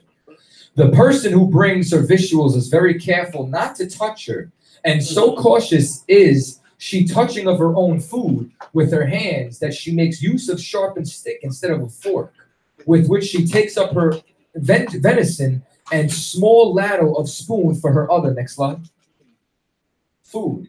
When the 7 days are ended, she bathes herself in water, washes her clothes, and cleans the vessels as she has made of use. This is Leviticus. This is Levitical law among Reuben. How do we know? Now, once again, a Muskegee woman delivered a child is separated in the manner of 3 moons or 84 days. So now, once again, by the Levitical law, a woman was to be separated and unclean for 40 days for a man-child and 80 for a female child. So what you're starting to see is, once again, we start to keep all these laws. This is what Reuben was doing. This is the Muskegee. This is the Creek. This is the Seminole. This is Reuben. Let's take it a step further. Next slide. Yo, when I found this, I wanted to kick a hole in the goddamn wall. I called Captain Zaryak, General Mahayim, and Zakar, and Captain Zakar. I'm putting some respect on your name, man. You get what I'm saying? I wanted to lose my mind. So now, recently discovered the original copy of the migration legend of the Creek people. They said this is not a legend. This is a goddamn map of migration to where they went. Give me the next slide. So now, remember earlier, I told y'all I need y'all to pay attention. Montesinos, who possessed the manuscripts of Luis Lopez, the learned bishops of Quito. Where is Quito? Quito's in Peru. A Portuguese mariner, once again, he studied this in South America, the Jews of the 10 tribes. Next slide. So now, this Portuguese mariner, Antony de Montesinos, arrived in Amsterdam after having lived some years in South America. Next slide. So when he arrived back there, after he was locked up, he said, yo, those were the lost tribes. So when they had this conversation, Shema Yasha'Allah Yahweh Lahayanawa Yahweh Akkad, when they had this conversation about Reuben, that they met Reuben, and Reuben said that the tribes of Joseph were on islands nearby, they were in Peru. Well, what the hell was Reuben doing in Peru? Next slide. What apparently blew the minds of Ivy League scholars was that the elite of the Appalachia, remember the Appalachia was one of the 5 civilized nations of the Seminoles, were obviously of Peruvian origins. So when they met Reuben in Peru, it's because Reuben started in Peru. And when they traced this migration, they went from Peru and they went into Florida, into Georgia, because Reuben is the Seminole Indians. Don't tell me the ISUPK don't got the truth. You don't know a goddamn thing outside of here. Next slide. 3 other migration legends. So now, when you go and you break down these legends, it talks about where they went, talks about who they thought they were connected to. And originally, now this is what's even more amazing, the Appalachian Creek migration legend arrived from the Atlantic Ocean, meaning that the Bering Strait is bullshit. Probably sailing the Gulf Stream northward. High King Chickalee described their first town as being located in downtown Savannah after they migrated up. Appalachia is a Muskegon pronunciation of a Peruvian word that means offspring from the sea, because we came from the Atlantic, because we are those tribes who came to Arsareth. We are those people who left the captivity of Salamanzar and came over here to try to serve our God. Next slide. Now we have the Southern Kingdom. You can see he's biased. I ain't mad at you. Now, for the record, don't be mad at me. I don't got as much archaeology, because when I argue with somebody online, they don't say that Judah is not the Negroes unless they Pan-Africanists. Right. All these fake Israelites, oh, Judah's all the Negroes. You understand? They got a problem with the Mexicans, which is why I gave y'all 20 slides. Right. They got a problem with the Indians, which is why I gave y'all 2 hours of nothing but the Indians speaking Hebrew, living Hebrew, right, so on and so forth. Israelites, lost tribes. So now, Judah is a lion's whelp. from the prey. My son, thou art gone up. He stoopeth down. He crouched down as a lion, and as an old lion, who shall rouse him up? You take a look at how Judah is inside this captivity. Judah is the lion, but like, who's going to rile him up? You know what it takes to get Judah to riot? Now, rioting is wrong, but you know what it takes for us to just not march and actually go and fight back against our oppressor? I'll tell you who's going to rile them up. The Isupk. That's You right. understand? Under Command General Yohana. That's who's going to rile them up. We got no hope without this. So now, the scepter shall not depart from Judah, nor a lawgiver from between his feet. Why? Because all the major kings came from Judah, came from David's line, because Yahushua, as our king, is a Judite. And it says, now until Shiloh come, meaning what? Meaning that even until Yahushua comes, even until the King of Peace comes, and unto him shall the gathering of the people be, which is why you see all these tribes in here right now. Which is why, if you were to pan this, we got a Benjamite right here. We got an Ephraimite right here. We got a Judite right here. Oh, what else we got going on down here? We got all the tribes up in here tonight, damn near. You understand why? Because we serve our King Yahushua. Because that's what was going to unite our nation back together. So now, the binding of his foal onto the vine, and onto his ass's coat onto the choice vine. He washed his garment in wine, and his clothes in the blood of grapes. Because remember, they try calling Yahushua wine bibber. They try saying that he drank too much. Now, once again, you can't please a hater. Right. You understand? Like they saw John, and John was in a perpetual state of fasting. And they were like, oh, he must have a demon. And then they saw Yahushua, and he wasn't fasting all the time. He was drinking that choice wine. And what they do, they turn around and say he had a devil too. He's a wine drinker. You can't please a hater. You understand? So I don't expect to please too many haters inside here. I bet there's someone likes on that stream. I told you what I feel about you earlier. Right. So now, his eyes shall be red with wine, and his teeth white with milk. You understand? Because Yahushua, he liked the finer things. Keep reading. Excuse me, next slide, the water. So now Benjamin. Benjamin shall raven as a wolf in the morning, and he shall devour the prey. And at night he shall divide the spoil. Benjamin still lives like a pack. Benjamin is a very tightly knit group, to the point where they almost practice tribalism sometimes. Right. You understand? And tribalism is satanic. We 12 tribes, 12 different flavors, one nation. Don't ever forget that. Right. You understand? But Benjamin is actually one of the only tribes that they'll actually go stick together and open up a restaurant still.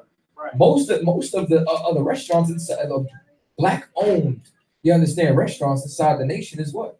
It's Benjamite spots. Because they join together and then they divide the spoil until what? Until that American individualism sets in. And then everybody starts going their separate way. And Benjamin, he said, the beloved of the Lord shall dwell in safety by him, and the Lord shall cover him all the day long, and he shall dwell between his shoulders. Benjamites live crazy lifestyles, man. I talk to some Benjamins, they tell me stories. I don't know how they're still alive today. It's because the Lord is with them. It's because the Lord loves the youngest son of Israel, Benjamin. And that's why they always on their mind. That's why you listen to Anthony B., Bunt Down Sodom. Right. That's why you listen to Steel Pulse, Burning Spear. That's why whenever you listen to their music, they always talk about the scriptures, and it's never considered gospel music.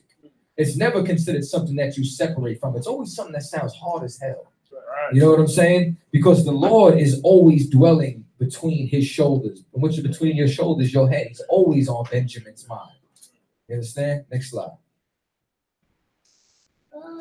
Now, Simeon and Levi are brethren. Instruments of cruelty are in their habitations. Why? Because you go and look, listen, them Levites, they won their independence, sort of. You understand? Because they was not playing with that voodoo or that Santeria. You understand? Dominicans too. Dominicans is so wicked. They over there killing their brothers. Why is they killing their brothers on the same island?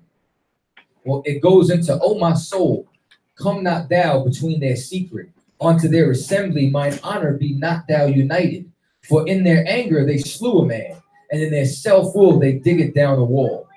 So his father said, y'all two can't come together. Y'all two come together. Y'all burn down the world.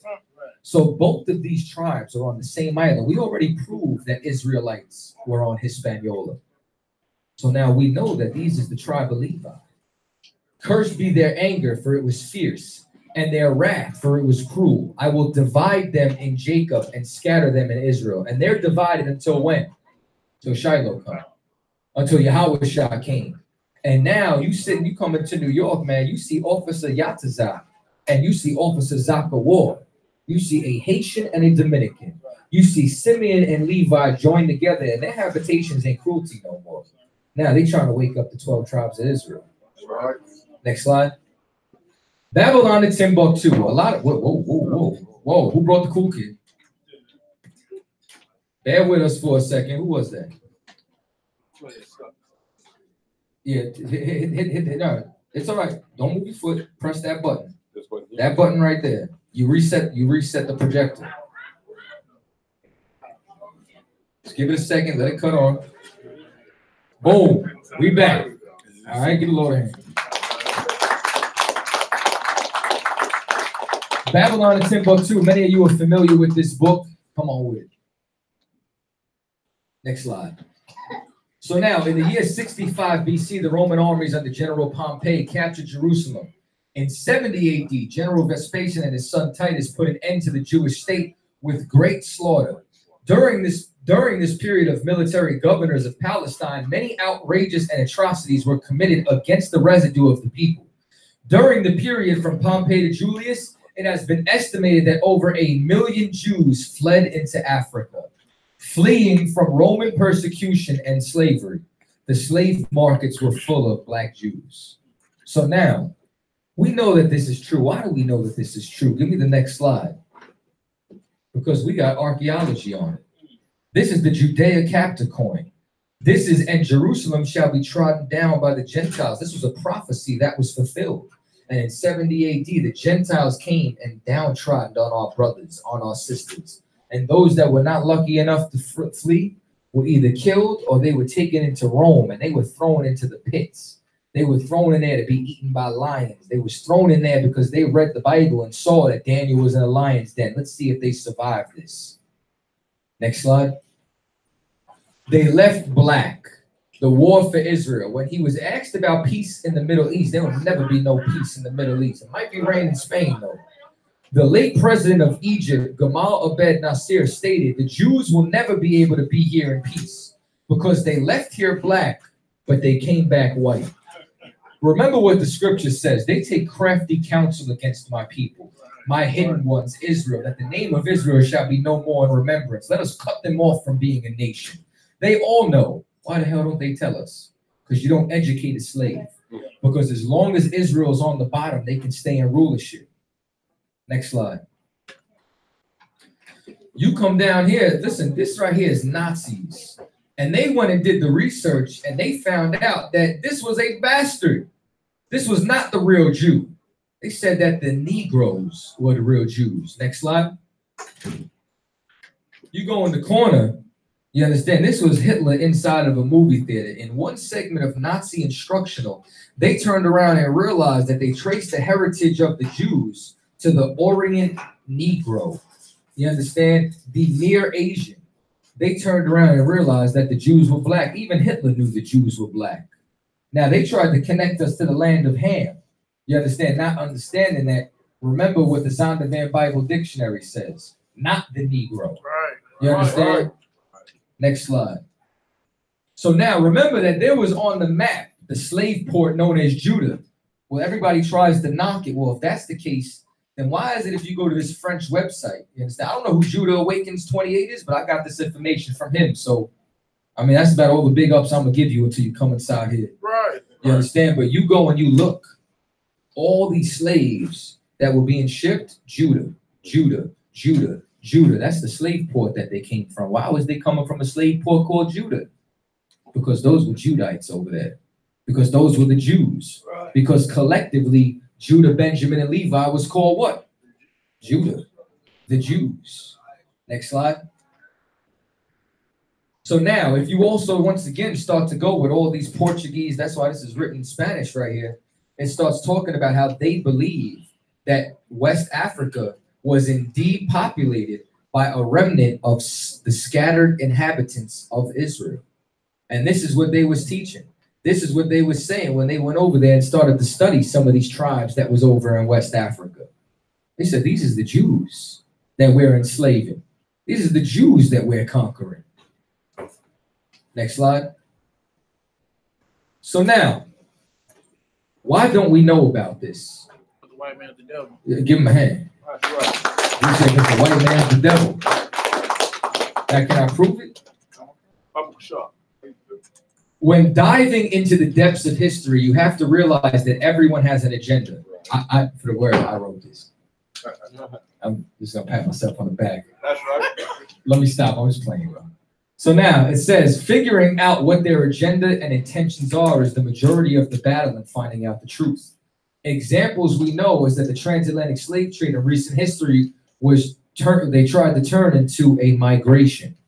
Now, this is why there's two things. You understand? The devil, Napoleon Bonaparte, said, what did he say? History is written by the winners. That's right. You understand? Malcolm X, our confused brother over in Islam, he turned around. He said, if you want the truth, you have to look on the side of the oppressed. So that's why you have to find out, was this written by someone who's on the side of the oppressed? Or was this written by someone who's a conqueror? Well, I'm about to show you some stuff right now. Give me the next slide.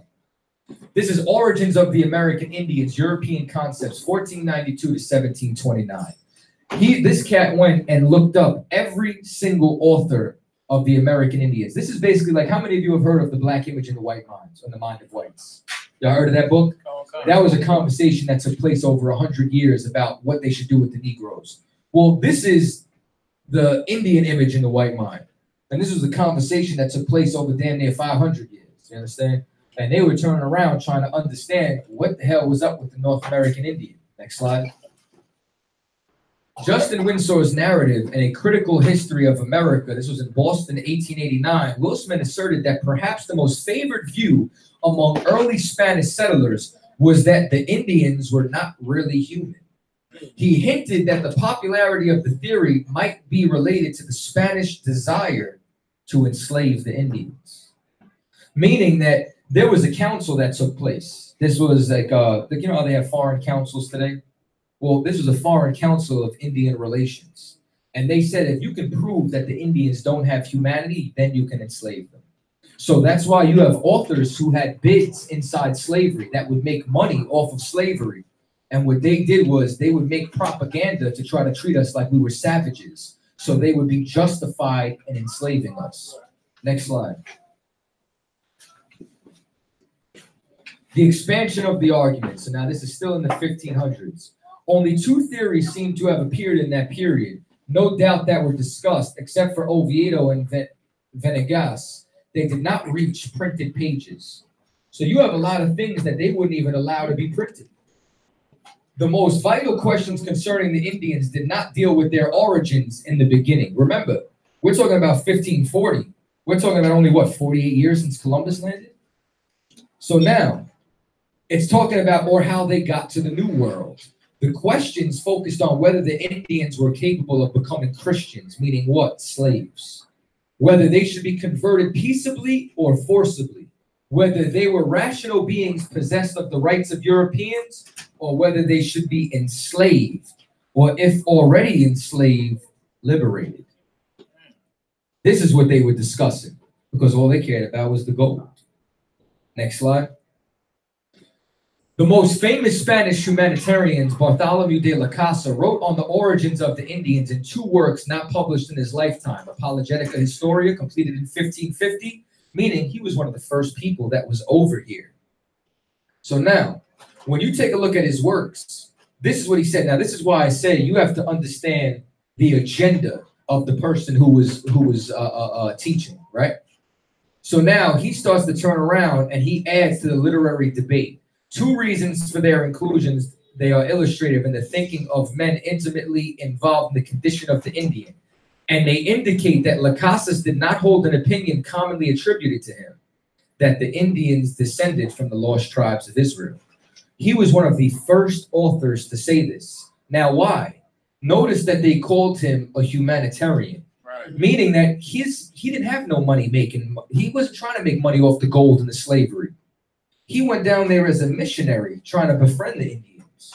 And as a result, from studying their culture, he found out that they were keeping all the laws of the Bible. So now, this is somebody whose agenda that you could trust. Why? Because he didn't have a political agenda. He genuinely was just trying to study them. Let's take it a step further. Go ahead. One of Lacasa's greatest enemies in his battle for humanitarian treatment of the Indians, Francisco Lopez de Gamarra, in the secretary and biograph of Hernando Cortez, contributed to the debate.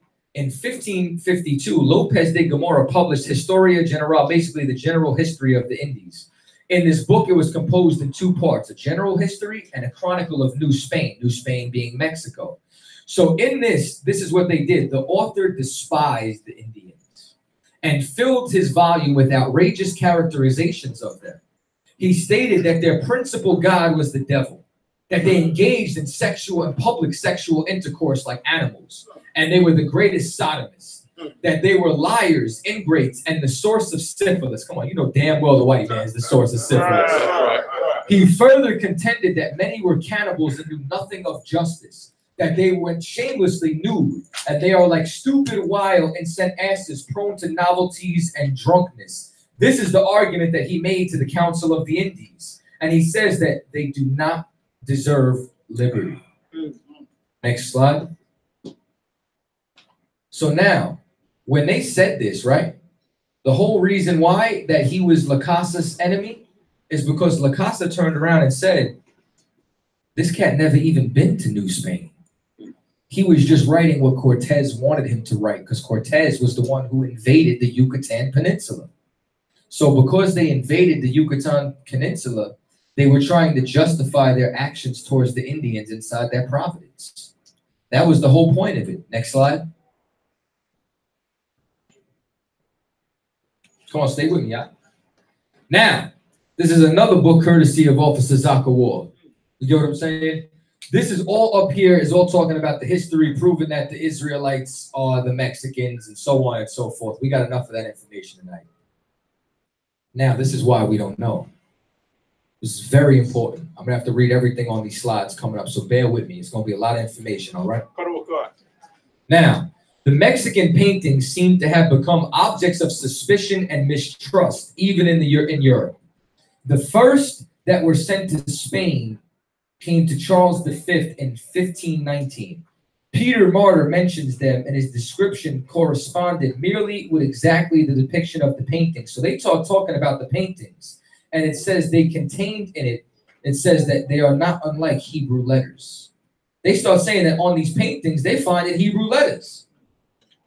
Give me the next slide.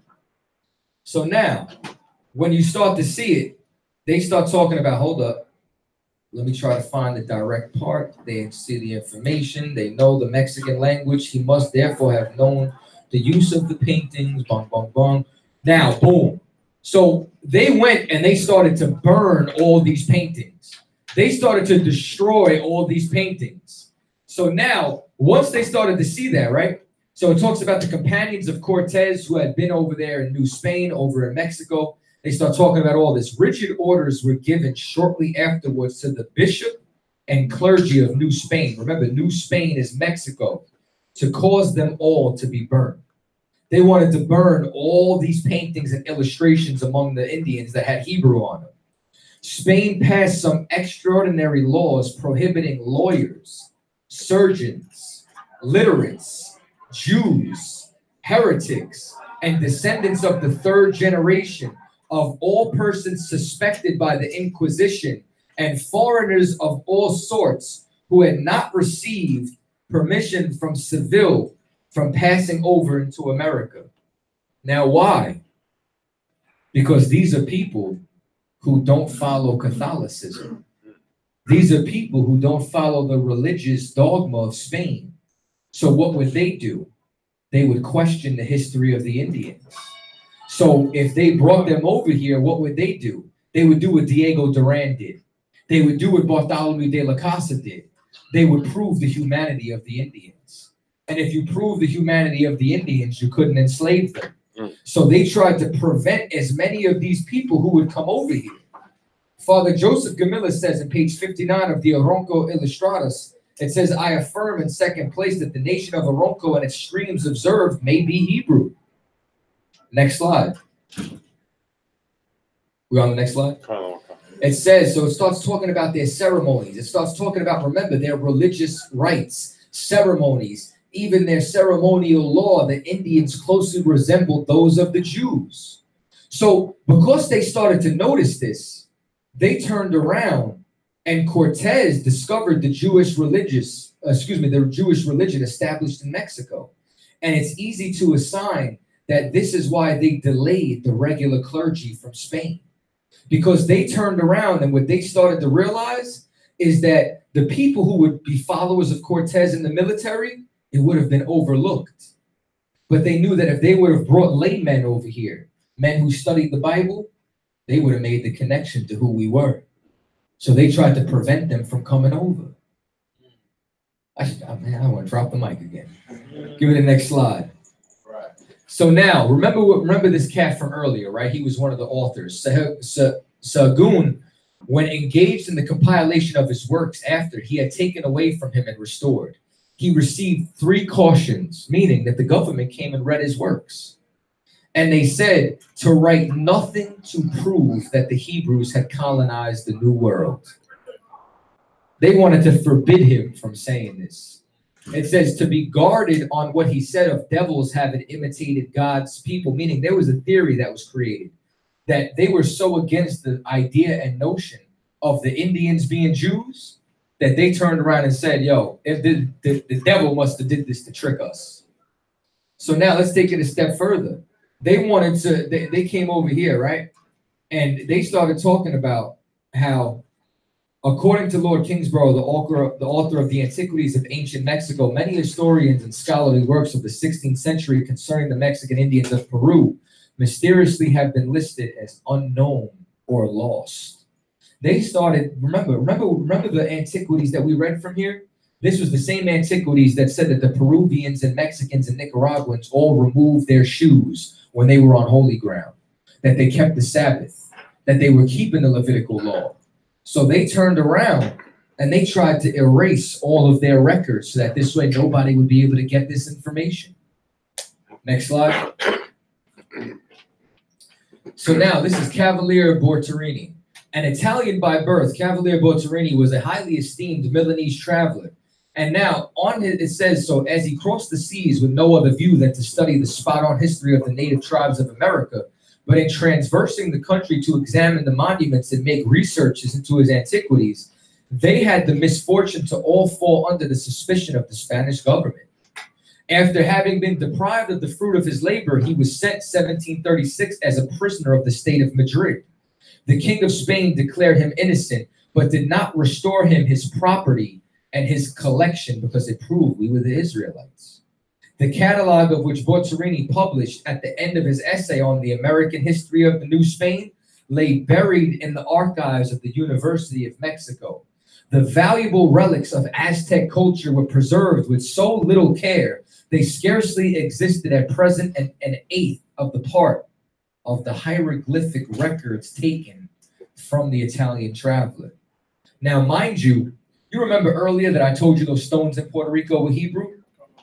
The Bureau of Ethnology listed them as what? Hieroglyphs.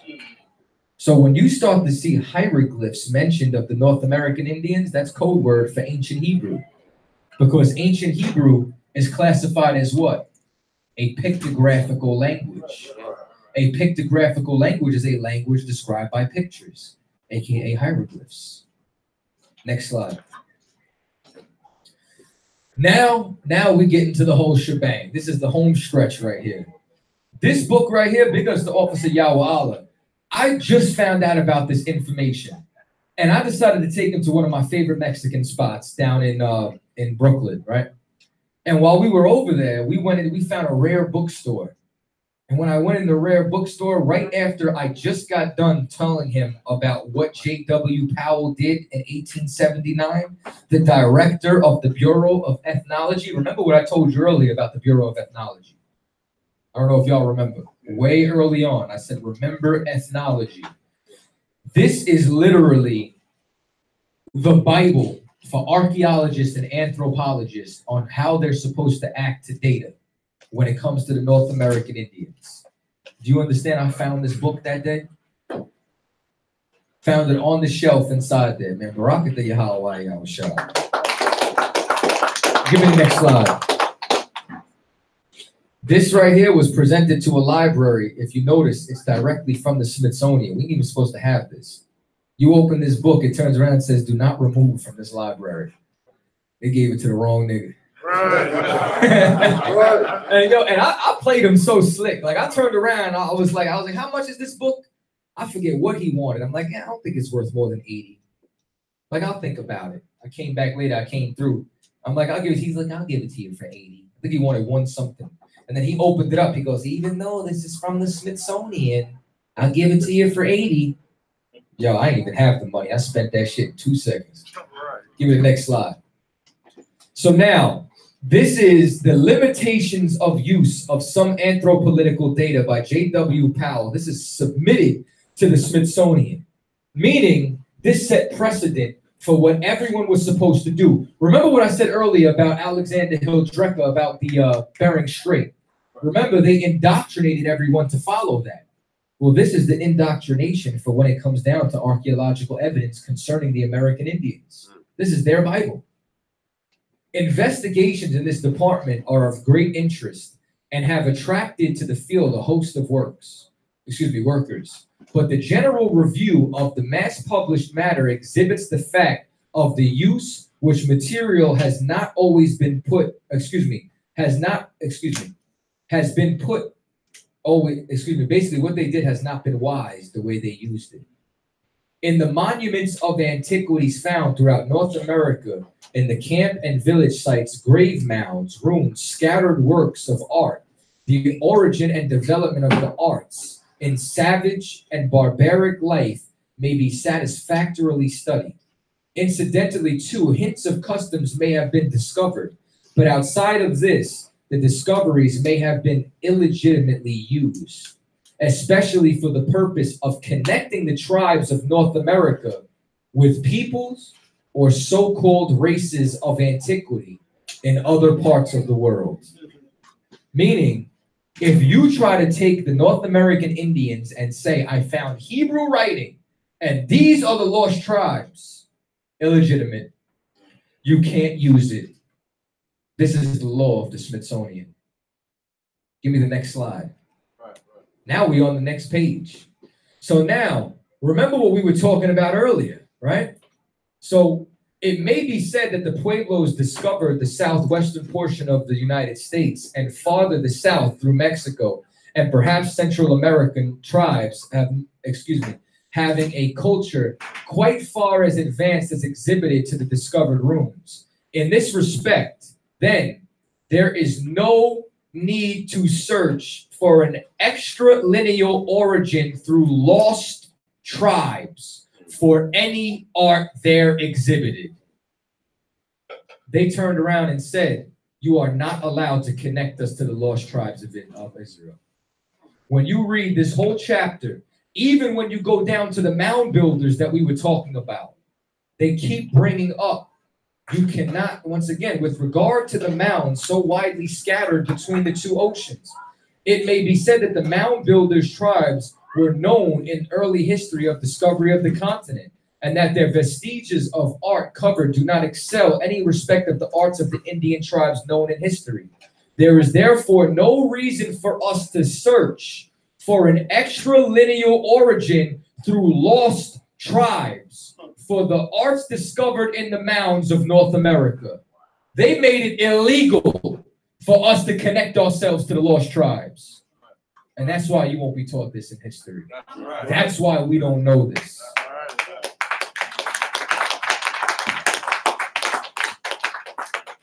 I'm going to give you one more. Give me the next slide. Picture writing. Remember how they said that we don't have any written language? It's because they destroyed it all. They burned it all. They kept it all away from us. Or, remember, you know what chapter this is in? The limitations of anthropolitical data concerning the Indians. Right. Well, let's read a little bit. You should have never taught us how to read. The pictographs of the North American Indians were made on diverse substances, the bark of trees, tablets of wood, deer skins, animals, and surfaces of rocks. So it's us talking about all these things that they made. So now, when it comes down to it, right, it's us talking about, we expect to find many pictographs. Many of these pictographs are simple pictures, rude sketchings, or patences. Hold up, boom, boom, boom. Let me just fast forward to the part where they start killing it. You understand? But it has, hold on. What the hell is it? Salakia, y'all. I'm trying to just fast forward straight to the part. All right, basically, I'm going to just fast forward to the part. Y'all can read this later. If they found a pictographical language, it was illegitimate. So what's Hebrew? A pictographical language. That's why we have no language. That's the last chapter, right? Where, down here? Hence, it will be seen that it is illegitimate. Boom! Give over Zaha a hand. Hence, it will be seen that it is illegitimate to use any pictographical matter of data to the discovery of the continent of Columbus. Meaning that it is all illegitimate if we want to use it. They will not allow us to retrieve our history. Next slide. Boom, drops mic. That's it. All right. What time is it? 9:25. We got a couple of minutes. Any Q&A? Any questions? Could you hit the lights, Bubba Shah? Let me hit this scotch, please. Like you, sir. Early on, when you was Could you swing on the mic so they can hear him at home? Just hit the button so that's on. Go ahead, man. The devil. You damn right. Give him a hand. Like you, sir. Early on, they was showing the pictures of the mounds, I guess that they had made when they had the oil lamp and they had the menorah. Right. Why did it have 9? I mean, we always made different amounts of candlesticks. You know what I'm saying? That was just in the design. Okay. You know what I'm saying? But the point is that it was a menorah. The point is that it was an oil lamp, and it was made to look like it was spilling into the oil lamp, into the vessel. Okay. Okay. So the Spanish fabricated that story that when Hernan Cortez came to the Americas, to Mexico, that the Aztecs were sacrificing people and dressed half butt naked. They were fabricating a lot of it. Now, I'm not going to say that we didn't sacrifice people, because when you read the scriptures, it says we passed our children to the fires of Moloch. So for me to turn around and say that they didn't know, but if you go and you look at certain things, like you'll find huge mountains of skulls, right, found inside the Americas. They blame us for that. But you go and you look in history, you find giant mounds of buffalo heads that are stacked that the white man did. We know the difference between what they did and what they didn't. Listen, the very fact that we sinned is the fact that we were conquered. Right. So is it possible that some of us might have done some human sacrifice, or AKA murder? Yeah, absolutely. You understand? Which is why the white man was able to come conquer us. But as far as to the extent that they say, it was propaganda. And when you go and you look at how we were dressing, did any of y'all see loincloths? Y'all saw garments, you understand, prestigious wear. You saw mitres and turbans, and you understand, so on and so forth, because that was our culture. Right. Anything else? Oh, so that was never true that the Indians were. No, they lied on us. Any other questions? I got it. Right here. What was the name of the book where it was saying that the white man brought this book, but we already had this book, the Native Indians? Okay, that's from a couple of sources. That's not only for just when you point the mic, don't point it to the speaker, it'll give it feedback.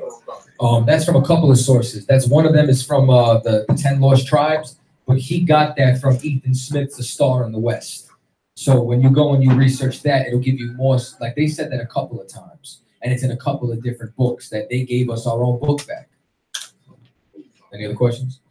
I hear a lot of people saying that the Native American Indians, or the indigenous population of North, Central, and South America, never had horses before the Spaniards came. Is that true? No, that's a lie. We brought horses over here. Yeah, that's what I'm thinking. So if you could you give me a source, like, so I could, kind of. Okay, I can't give you one that I have here right now. Let me go back into the archives. I'll give it to you. But even General Hyman taught that from the rip. You get what I'm saying? Like, we brought them here. The only thing that they brought over here besides like rape, murder, pillaging, plunder, and swine. Like, pigs were not indigenous to this area. Rats either. Yeah, rats either. And now the New York subway's filled with them. I'm over there working at 100 Van Dam, ducking and dodging rats. Yeah. The Appalachia, right? The Seminole Indians, right? Is there a relation between, or what is the reason why the Appalachian Mountains up here in the northeast also is named after Appalachia? Okay, that I didn't get into research, but a lot of that stuff was Indian names that they named. You get what I'm saying? Like, and what you're gonna see is that there's certain things like, for example, Hibaro, or Hibaro is the real pronunciation of it. That's what they called the Tainos who fled into the mountains in order to hide from the Spanish. Hibaro, if you go and you remove the J, you understand, which didn't even exist, it's Ibero. If you go and you remove the S, which makes it plural, and then the O, which makes it masculine in Spanish, you have Ibar, which is Hebrew, which is why they kept saying that the Indians of the islands are Hebrews. They were calling us Hibaros. They were calling us Hibaros. They were calling us Hebrews. But once again, they weren't saying Ibar, they were saying it with their tongue. So most of the stuff like Appalachia and all that is bastardized pronunciations from the so-called white man. So when you go to certain Indian towns like Okeechobee and all these other lands, that's not really what we called it. That's how they pronounced it. So can we 100% know for sure? No, but we can see inside the verb the similarities between Hebrew, even if it's been bastardized. My man right here. The stones earlier on that had the Hebrew writing on them. From Puerto Rico? Were those like destroyed artifacts, or were those stones made the way that they were and designed the way they were? No, those were intact. And because they had so many of them and they were preserved. And even down to the point where the Father Nazario, that's what they called him, he kept them. The Smithsonian tried to buy them, and when he wouldn't sell them to him, they tried deeming them as fake. But the problem was that they weren't able to find them matched with any rocks that was on Puerto Rico. You know what I'm saying? And once again, like when you go and you look at the artifacts, what the hell is it saying Hanoah for? You understand? Because that's the tribe of Ephraim. So those are still intact. You know what I'm saying? Like there's too many artifacts found all throughout the Americas tracing us back to our Hebrew lineage for it to be coincidence. There's too many artifacts for us to turn around and say, oh no, these are all fakes. Like, never mind the Michigan tablets that they found 33,000 stones for. They deemed those as fakes. I didn't pull them in here. Every single artifact that I pulled, even white scholars agree you can't deny it. And now imagine the ones they are denying. Imagine what they got locked in a damn bunker somewhere. Imagine what they burned. We just read what they burned, what they destroyed. Imagine what we ain't seen yet. But this is why the Lord said what? That the earth shall help the woman and swallow up all that flood of lies that the dragon gave us, which is the so-called white man. Right. Most High in Christ. Any other questions? Going once? Going twice? All right, so listen, a couple of things. We got Cross the Line coming on next. You know what I'm saying? We're going to take a quick break. Make sure y'all cop some oils from Captain Nazariot. If y'all want some of the music, come see me. You know what I'm saying? Come support. And yo, that concludes the lecture. Wow. Hey, let me get my same crew. Let me get my same crew that help me set this up. Let me get my same crew that help me set this up. Report to me right here.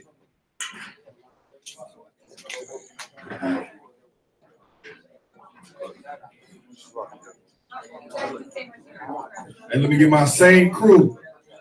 My same crew. ASAP. ASAP.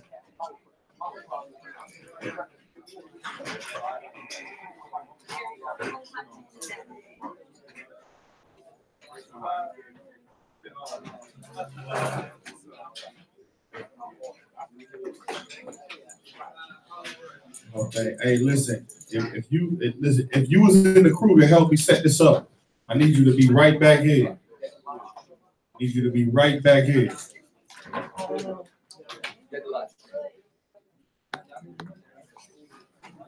I gotta get the password to No, sir. Get the password, but get the live. Hey, you got the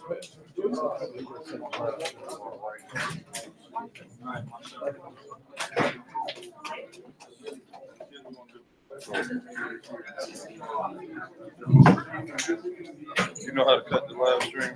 Done. Okay. Here, I'm gonna take the damn camera. If y'all want to stay for Front Live Radio,